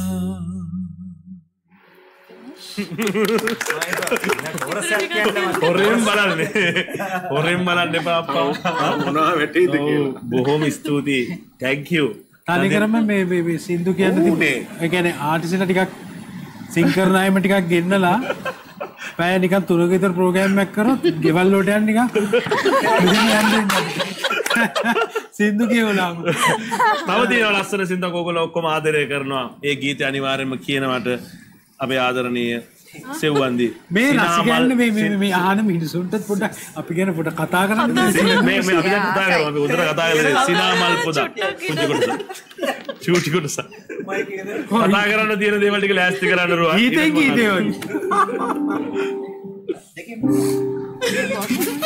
ප්‍රෙස් කොන්ෆරන්ස් එකක් වගේ බයික් දෙයක් දීලා. හොඳයි. සිනාමල් ගොඩක් පාර දෙපැත්තේ නෙලාගන්න හිතයි දෝතට මල් කොහොම වඩින්නේ කඳුළු මල් ගොඩක් පාර දෙපැත්තේ නෙලාගන්න එපා මගේ පුංචි මල් කුමාරී සිනාමල් ගොඩක් නේ කඳුළු මල් ගොඩක්. කොහොම ස්තුතියි. නන්දිර මල්ලි මොකද්ද අය කරන්නේ? කවුන්ට් එක දුන්නේ වටක් ගන්න. වටක් ගන්න මෙයා සිං කරන ගම එපා කීක තමයි සිං කරන්නේ. හොඳයි රුවන්. ආවට බොහොම ස්තුතියි. ආවට බොහොම ස්තුතියි නෙවෙයි මේ දවස්වල. රුවන් ඔයා මේ ගොඩක් අය අපේ තරිදු මල්ලි කියනවා කෝල්ස් එනමලු ක්ලාස් කරන්නේ නැද්ද කියලා. ක්ලාස් කියන්නේ දැන් අලුත් ජොබ් එකක් පටන් ගත්තනේ. අතරම පොඩක් ආරි බහුල තත්ත්වෙට මම ඇත්තටම කොරෝනා කාලේ තමයි පටන් ගත්තේ. මේ සෑහෙන ක්ලාස් වැඩිපුරම ඇත්තටම ලංකාවට වඩා පිට රටයි. ළමයිගේ කියන හැම රටකෙම අය ඕස්ට්‍රේලියාවක් තිබෙන ගොඩක් ළමයි. ඉතින් සමහර 11ට 12ටත් කරනවා ඒ ටයිම්ස් වෙනස් නිසා. දැන් ඇමරිකාවේ ක්ලාස් එකකම සෙට් වුණොත් පාන්දරම මම නැගිටිනවා. ඒ වගේ ඒවත් තියෙනවා. ඉතින් ඇත්තට පොඩ්ඩක් දැන් ක්ලාසස් ටිකක් අඩු වුණා. හැමදාම කෝල්ස් එනවා මේ මෙහෙමනේ දැන් අපි උනත් පොඩ්ඩක් රෙස්ට් එකක් ඕනේනේ. හම්බ කරන කාලේ අපි හම්බ කරන්න ඕනේ. අපි එළියට යනවා රෑෂ් රෝල්ට නිදි මරනවා.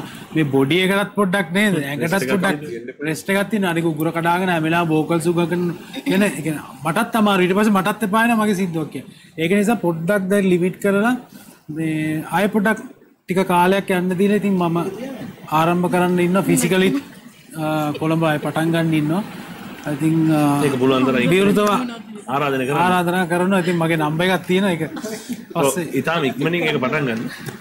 මයික් කංගනවා. මංගල තියන්නද නැති. අයි මයික් එක දැක්ක ගමන් සින්දුවක් කියනවා. Mic Tyson. මයික් කංගමු කියනවා. ශ්‍රීනාත් අමතවන කතාවක් කියන අපේ චිත්‍රපටි අපි කතා කරනවා. Mic Tyson. අපි වෙන කතාවකට දැන් යනවා. නේ. ඔව් සින්දුවයි කතාවයි සින්දුව දැන් මෙහෙමනේ. දැන් මේ බුද්ධික ළඟ තියාගෙනත් බුද්ධික ගැන පොඩි කතාවක් කියන්න බෑ. නැත්නම් හරි නෑනේ. මට ඒක මතක් වුණා. ඔව් කතන්දර ගොඩක් තියෙනවා. බුද්ධික ආව රඟපාන්න ඒ කාලේ උදේකාන්ත මහත්තයාගේ මේ දියට ගින්දරගෙන චිත්‍රපටය. ඉතින් බුද්ධික ඇවිල්ලා මේ දැන් CID එකකින් හොයනවා. හැබැයි CID එකට හිටියේ CID මේ නිලධාරීන් හැටියට මමයි සුදේශ් වසන්ත පීරිසුයි එතකොට ශ්‍රීමල් අයියා. ඔව් ශ්‍රීමල් තව මෙයා කවුද? එනවා මතකෙන්නේ නැහැ. නමුත් උදේකාන්ත මහත්තයා කිව්වා මේ දැන් තියෙන්නේ බුද්ධිකට දුවන්න ශ්‍රීනාතුයි සුදේශුයි දැන් මේ බුද්ධිකව අල්ලන්න ඕනේ. තැන කොහෙද මේ දැන් අද එතන නෑ. හැවලොක් සිටි එක ඉස්සරහා ඒ කානුවේ. දැන් අපි ඇක්ෂන් කිව්වාම දැන් කැමරා එක දාලා දුවනවා මේ හරකෙක් දුවනවා මේ ෆිල්ම් එකට නෙමෙයි. ඒක මේ ඇත්තටම මේ හරකෙක් දුවනවා වගේ තමයි මේ අපිත් ඉතින් එළවනවා මේ ලන්න බෑනේ. ඉතින් දුවලා ගිහිල්ලා ජම්ප් එකක් දාලා පැන්න කානුවට බෝතල් කට්ටුවේ කැපිලා මැහුම් 8යි. හැබැයි මැහුම් ගහලත් ඒ ෂොට් එක කරා දෙවෙනි දවසේ උදේකාන්ත මහත්තයා දැන් මට එන්න පණ නැහැ. අපෝ මොකද කියලා මම කිව්වා අයියේ මීහරකෙක් එක්ක දුවලා කොහොමදයි ෂූටින් එකේ කියලා. ඉතින් ඒ මීහරකෙක් කියලා කිව්වේ ඒ තරම් ජවයකින් ඒ තාමත් අද ජවයේ තියෙන මට පේනවනේ දැන් මෙතන දාන දේවල් මේ මයික් ඕෆ් වුණාම. මෙයාර ඉතින් බුද්ධිකට ඔව් සුදිවන්තන දැන් මොන තරම් සියල්කේ වම් ඒවා එක්සර්සයිස් කියලා මට එව්වේ. මම ඒවා try කරන්නේ අත්දැක කරන්න. ඔය ඉතින් ශ්‍රීනාථයා රිවර්ස් එකට කාර්පෙට් මගේ මෙයා කරන්නේ කියන්නේ රෝහිතේ වැඩ කියලා ලෝකයන්නේ අනිත් පැත්තට මෙයා කරන්නේ අනිත් පැත්තට. බොහොම ස්තුතියි. දැන් නිදිමත නැහැ. දැන් ඔන්න කතාවක් ගියා. දැන් ඔයාලා නිදිමත දෙන්න දෙන්න කරා. රයිට් බොහොම ස්තුතියි. මං ගැන අගය කරලා ගොඩක් ස්තුතියි. ආරාධනය කරනවා තව ලස්සන ගීතයකට එන්නට ඕනි. අපි දියණියට ආරාධනය කරමුද? බෑ. එහෙනම් ඔයා අපි බලලා තියෙන කාගේ ගීතද මල්ලි? සෙවන්. අනේ ඔබේ ගීත. දැන් මයික් හැංග කොට හරියන්නේ නැහැ. ආරාධනය කරමු. අංගපුවා. අනිත් දෙන්න. පුංචි කොටස් කියන හරි ගියා.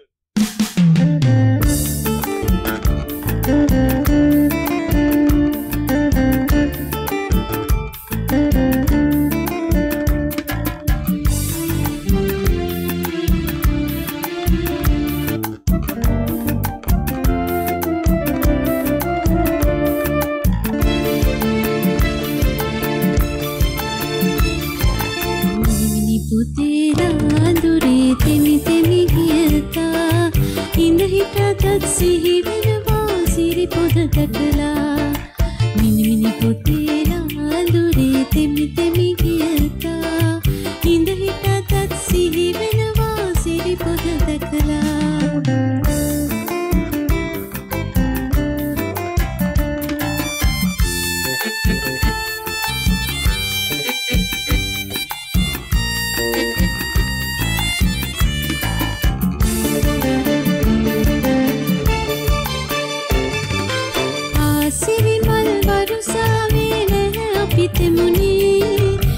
සිරි බලන්නට උතුනේ යද කුඩ සෙවනේ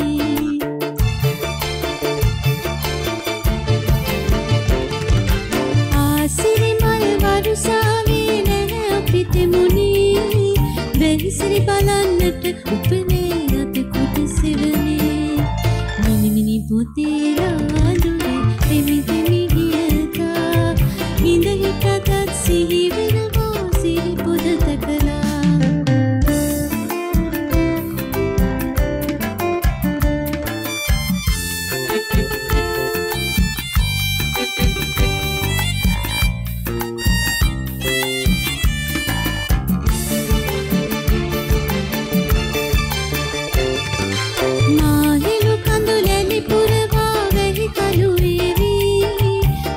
පාමුල මුතු වරුසා විසිරියාවී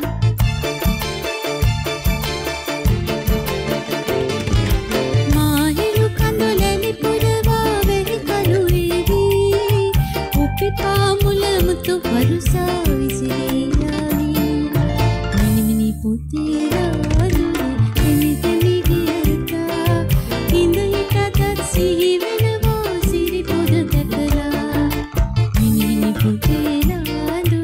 තෙමි තෙමි ගියතා ඉඳ හිටගත් සිහි වෙනවා සිරි පොද තකලා බොහොම ස්තුතියි. දැන් ඔබට මතක නැහැ ඔබ කීයක් ගීත ගායනා කරාද කියලා. ඉස්සරහටත් එහෙමයි තියෙන ගීත ඔබට මතක නැහැ ඔබට කීයක් ගායනා කරන්න වෙයිද කියලා. අපි මුල් ගායන ශිල්පිනිය ආදරෙන් මතක් කරමු. ඒ ගීතයත් මගේ පුංචි අම්මගේ ගීතයක්. නිරංජලා සරෝජිනි මහත්මියගේ. බොහොම ස්තුතියි. අපිට තව ලස්සන ගීත ගොන්නකට අපේ ආදරණීය හිතවතුන් එක්කයි යන්නට තියෙනවා. කෙසේ වෙතත් ඒ සඳහා පුංචි පෙර පුහුණුවක් ලබන්නත් තියෙන හින්දා පුංචි විරාමයක් කරා ඉක්මනින්ම අපි එන්න.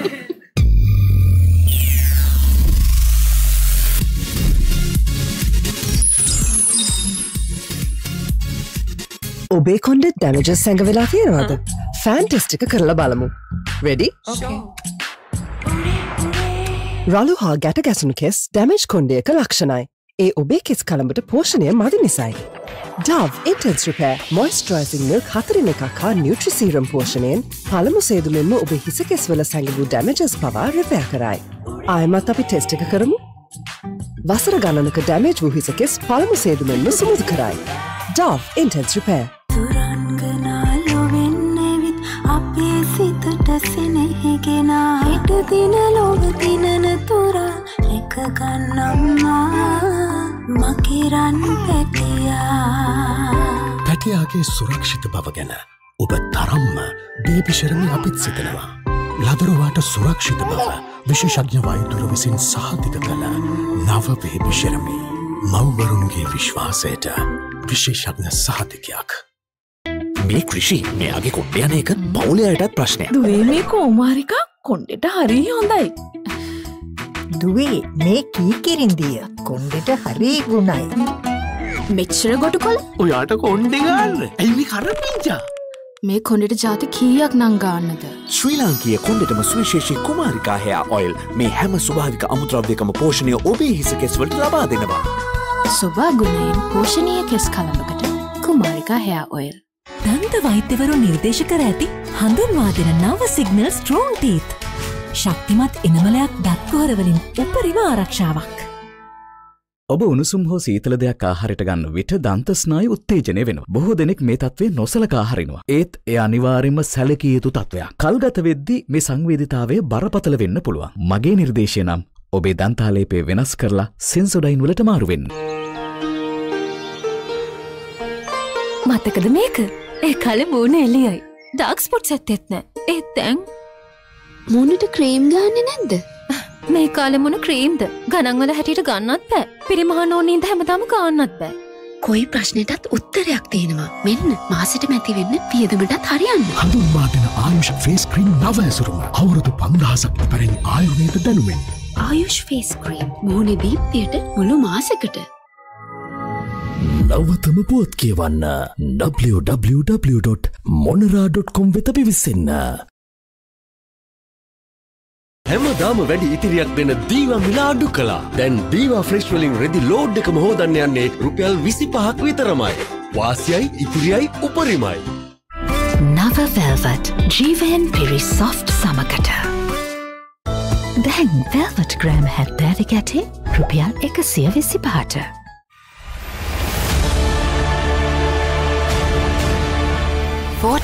Hour protection. Skin-friendly formula. Feel the confidence in a bottle. 6 scintillating fragrances. Diaro Dio Roll-On. Be close enough.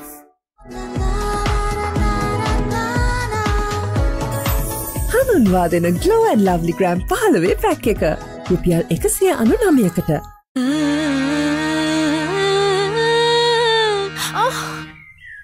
තාමත් දත් කැක්කුමද? වියදනුත් වැඩි නිසා ගොඩ වෙදකම් කළා. දත් ප්‍රශ්නවලට වගේම අද කාලේ වියදමටත් හරියන්න අපේ ගෙදර නම් ආයුර්වේදීය විසඳුමක් තියෙනවා. අසම සම මිලකට හඳුන්වා දෙන ආයුෂ් ඇන්ටි කැවිටි ටූත් පේස්ට් නව ඇසුරුම. අවුරුදු 5000ක් ඉපැරණි ආයුර්වේද දැනුමෙන් කරාබු නැටි තෙල් සහ දසන කාන්ති චූර්ණය සමගින් නිතර ඇතිවන දත් ප්‍රශ්න වළක්වන්න කාලෙට ගැලපෙන ආයුර්වේදීය විසඳුමක්. ලංකාවේ අංක 1 සබන් කැටය සන්ලයිට් ග්‍රෑම් 110ක්ම දැන් රුපියල් 150යි. සබන් ගද්දි මිල වගේම බරත් බලලම ගන්න. ලංකාවේ පළමු වරට සම දීප්තිමත් කරවන විටමින් C හා විටමින් E මුසු කොට හඳුන්වා දෙන නවලක්ස් ඔබේ සමට දැන් මින් පෙර නොවූ දීප්තිමත් ග්ලෝ එකක්. නවලක්ස්. අම්මා මෙන්න තෑගි ටික. චූටි තව මල්ලෝනේ. මේ ගියා මේ ආවා. අව්වට මුණ අඳුර වෙලා.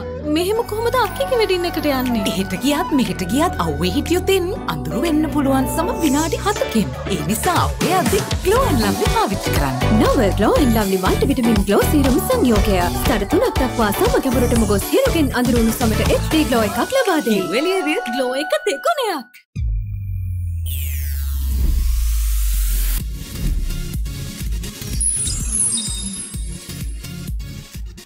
හොඳයි හිතවතුනේ පුංචි විරාමයෙන් අනතුරුව නැවතත් හිත ඉල්ලන තරු සමගයි.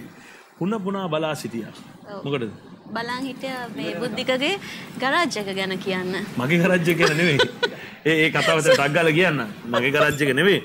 නිර්මලා අක්කා මට කිව්වා දවසක් මෙයාගේ අම්මා මට කිව්වා බුද්ධික මල්ලි වගේ වර්ල්ඩ් රෙකෝඩ් එකම තියෙනවනේ. වාගේ වාහන හදන්නේ කාය ගාවද?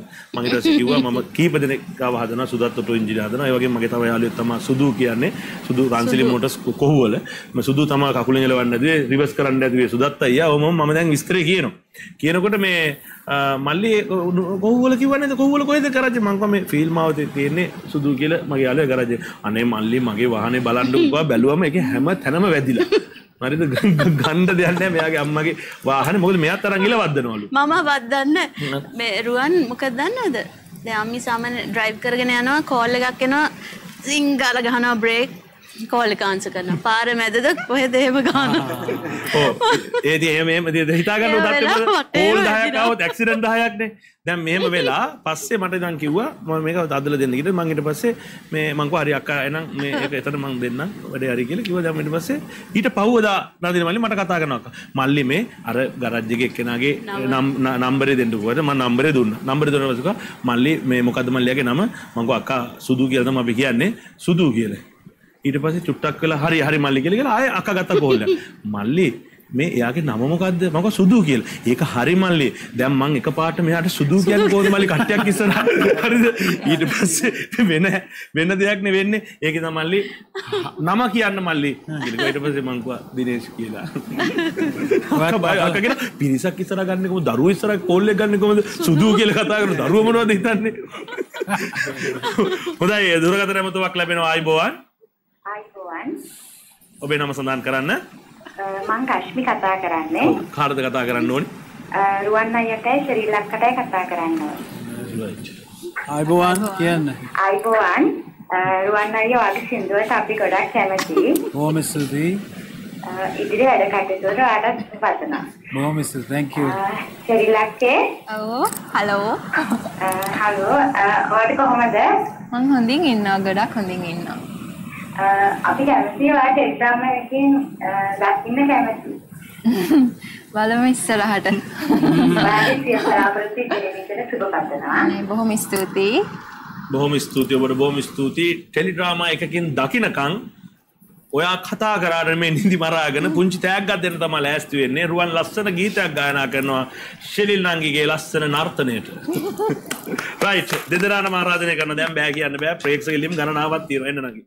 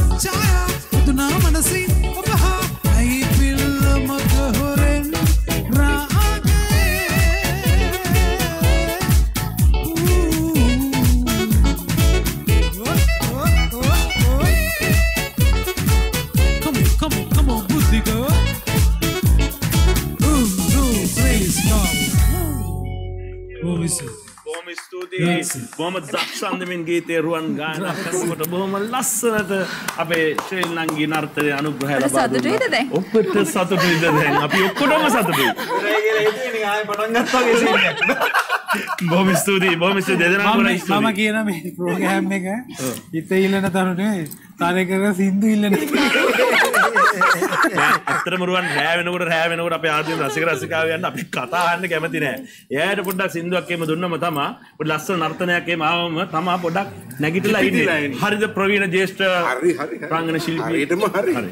එතකොට මේ පොතේ නළුවා මැරිලා මොකක් හරි ප්‍රශ්නයක් තියෙනව නේද? ඔව් ඉතින් මෙහෙමනේ ඔකේ නළුවා මරලා තමයි ඔස්ට්‍රේලියාවට යන්නේ. ඕකෙන් තියෙන කතා එන්න උනේ නෑ.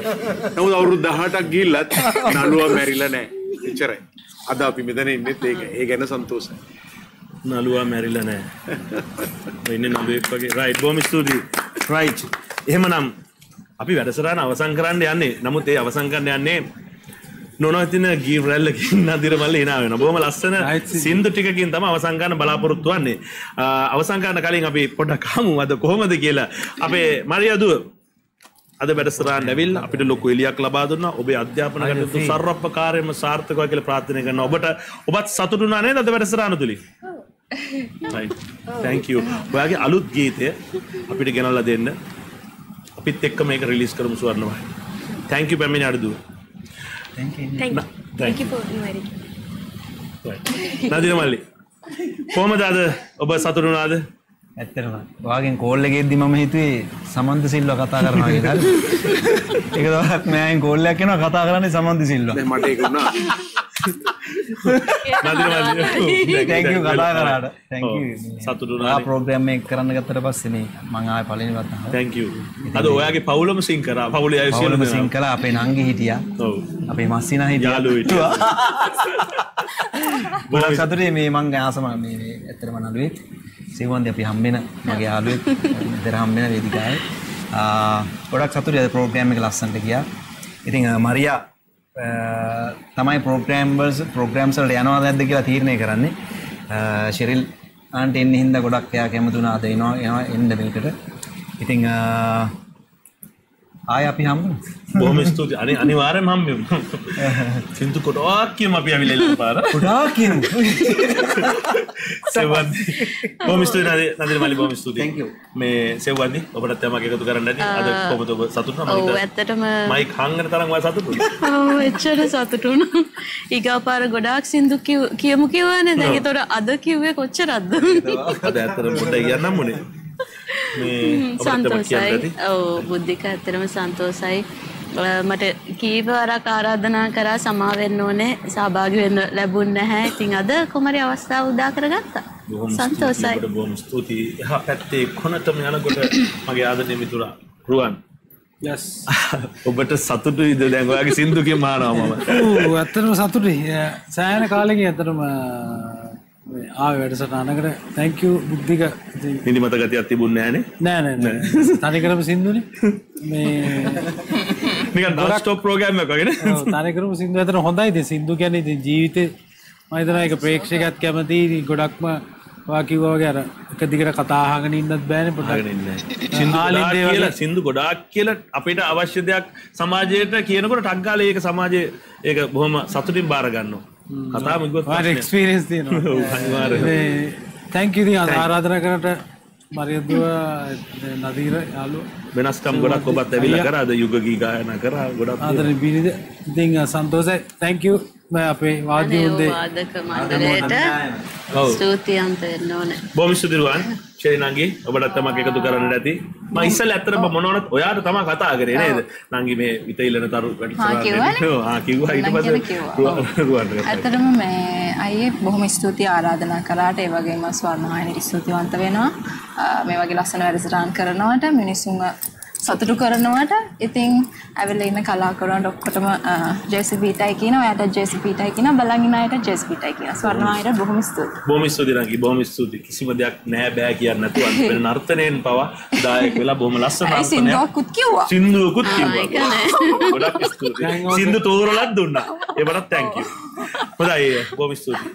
ඒ වගේම අපිට සෑහෙන දවසකට මම හිතන්නේ මුණ ගැහෙන එකක් නැති වෙයි. අපේ මාතෘභූමියේ දාලා ටික දවසකට නැවත වතාවක් ඕස්ට්‍රේලියාව බලා පිටත් වීමට නියමිතව සිටින අප රටේ සිටින ජ්‍යෙෂ්ඨ රංගන ශිල්පීන් අතර ශ්‍රේෂ්ඨ ශ්‍රීනාත් මන්දුමගේ අයියේ ඔබටත් යමක් කියන්න නැති. අතරම බොහොම ස්තුතියි බුද්ධික. මම හිතන්නේ මම අවුරුදු 18ක් ලංකාවෙන් ගිහිල්ලා ඉතින් අදටත් මේ මැදිරි වලට කැඳවන්නේ සහ මොකක් හරි ලංකාවේ අපිට පිළිගැනීමක් තියෙන නිසා ඒ වගේම ඕගොල්ලෝ අපිට පිළිගැනීම සහ මේම තැනකට ආරාධනා කිරීම සන්තෝෂයි. බුද්ධික ඉතාමත් අපූර්වට මේ වැඩසටහන කරගෙන යන බව හැමෝම දන්නවා. මම හිතන්නේ මමත් වැඩසටහන නරඹන්න පටන් ගත්තේ බුද්ධික කරන්න පටන් ගත්තට පස්සේ ඒ මූණට කියනවා නෙමෙයි ඇත්තටම. ඉතින් මම මෙතනදී දැක්කා ඔබ කොච්චර මහන්සි වෙනවද මේ වැඩේ කරන්න කියලා. ඉතින් සින්දු කියවන්න නටවන්න මේ පිටිපස්සින් ඉඳන් වෙනමම බෑක් ස්ටේජ් වෙන කතන්දර එන්නේ නැහැ වෙලාවට. ඔව් ඉතින් ඒ නිසා මම ස්තුතිවන්ත වෙනවා බුද්ධිකටත් ස්වර්ණවාහිනී කාර්ය මණ්ඩලයටත් මේ ඔක්කොම දන්න අපේ හිතවතු අවුරුදු ගණනාවක් අපි දන්න මේ යාළුවෝ සියලු දෙනා නම වශයෙන් කියන්නේ සියලු දෙනාම ස්තුතියි. පින් මාව මේ තැනට ගෙනාවට ඔබ සියලු දෙනාටම බලන් ඉන්න ප්‍රේක්ෂකයන්ටත් ඔබට සියලු දෙනාටම සුබ රාත්‍රියක් සුබ අනාගතයක්. බොහොම ස්තුතියි ශ්‍රීනත්තයි. ඔබටත් අපි ඉස්සරහම ආචාර්ය කරනවා. Thank you. මෙතෙක් වෙලා සංගීත කණ්ඩායම අපේ පිට බොහොම ලස්සන මියුණු සංගීත සපුව අපේ රිදම් ෆ්ලෑෂ් සංගීත කණ්ඩායමේ කීබෝඩ් වාද්‍ය ශිල්පියා දිනේෂ් දොඩවත්ත, ඒ වගේම ඔක්ටෝපෑඩ් වලින් එකතු වුණා දනු රෝෂ්, ඒ වගේම බේස් ගිටාරය තුලින් කැලුම් හෙට්ටිගේ, ලීඩ් ගිටාරය තුලින් ජීවන් අනුරාධ එකතු වුණා. ඔබලා සියලු දෙනාටම ස්වර්ණවාහිනී සියලුම කාර්ය මණ්ඩලයේ සියලු දෙනාටම ගොඩාක් ස්තුතිවන්ත වෙමින් අපි එමනම් සමුගන්නට යන්නේ ලබන සතියේ අමුතුම විදියකින් හමු වෙන අරමුණින්. සියලු දෙනාට සුබම සුබ රාත්‍රියක් වේවා.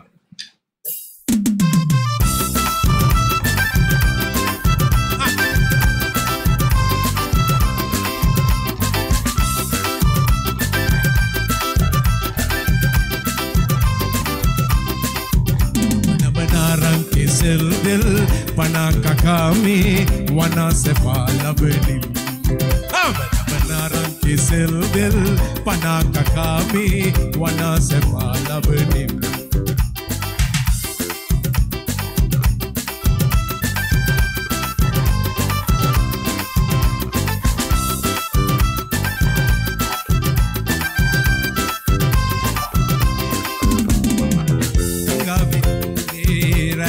Sevi nandata detnei pakshina de ratna sevi nandama detnei mallika vel boti benna mallika vel boti benna visara mewane man pravesam boma vela innam pravesam boma vela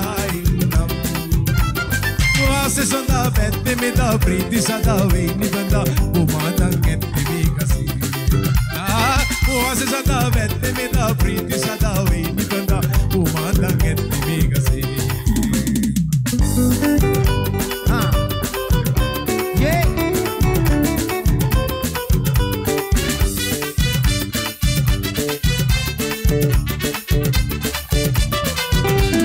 Rapida pa baila kia Tamko somia hoya hoya Ululo ke manata bana baila Me bata mai rasa kapirinya Rambita pam baila kia kia Kirena tamu sama ekwela tangara ne tundana ayela Natana nangila tekala Hitakena rambita pam baila kia kia Apina tamko somia hoya hoya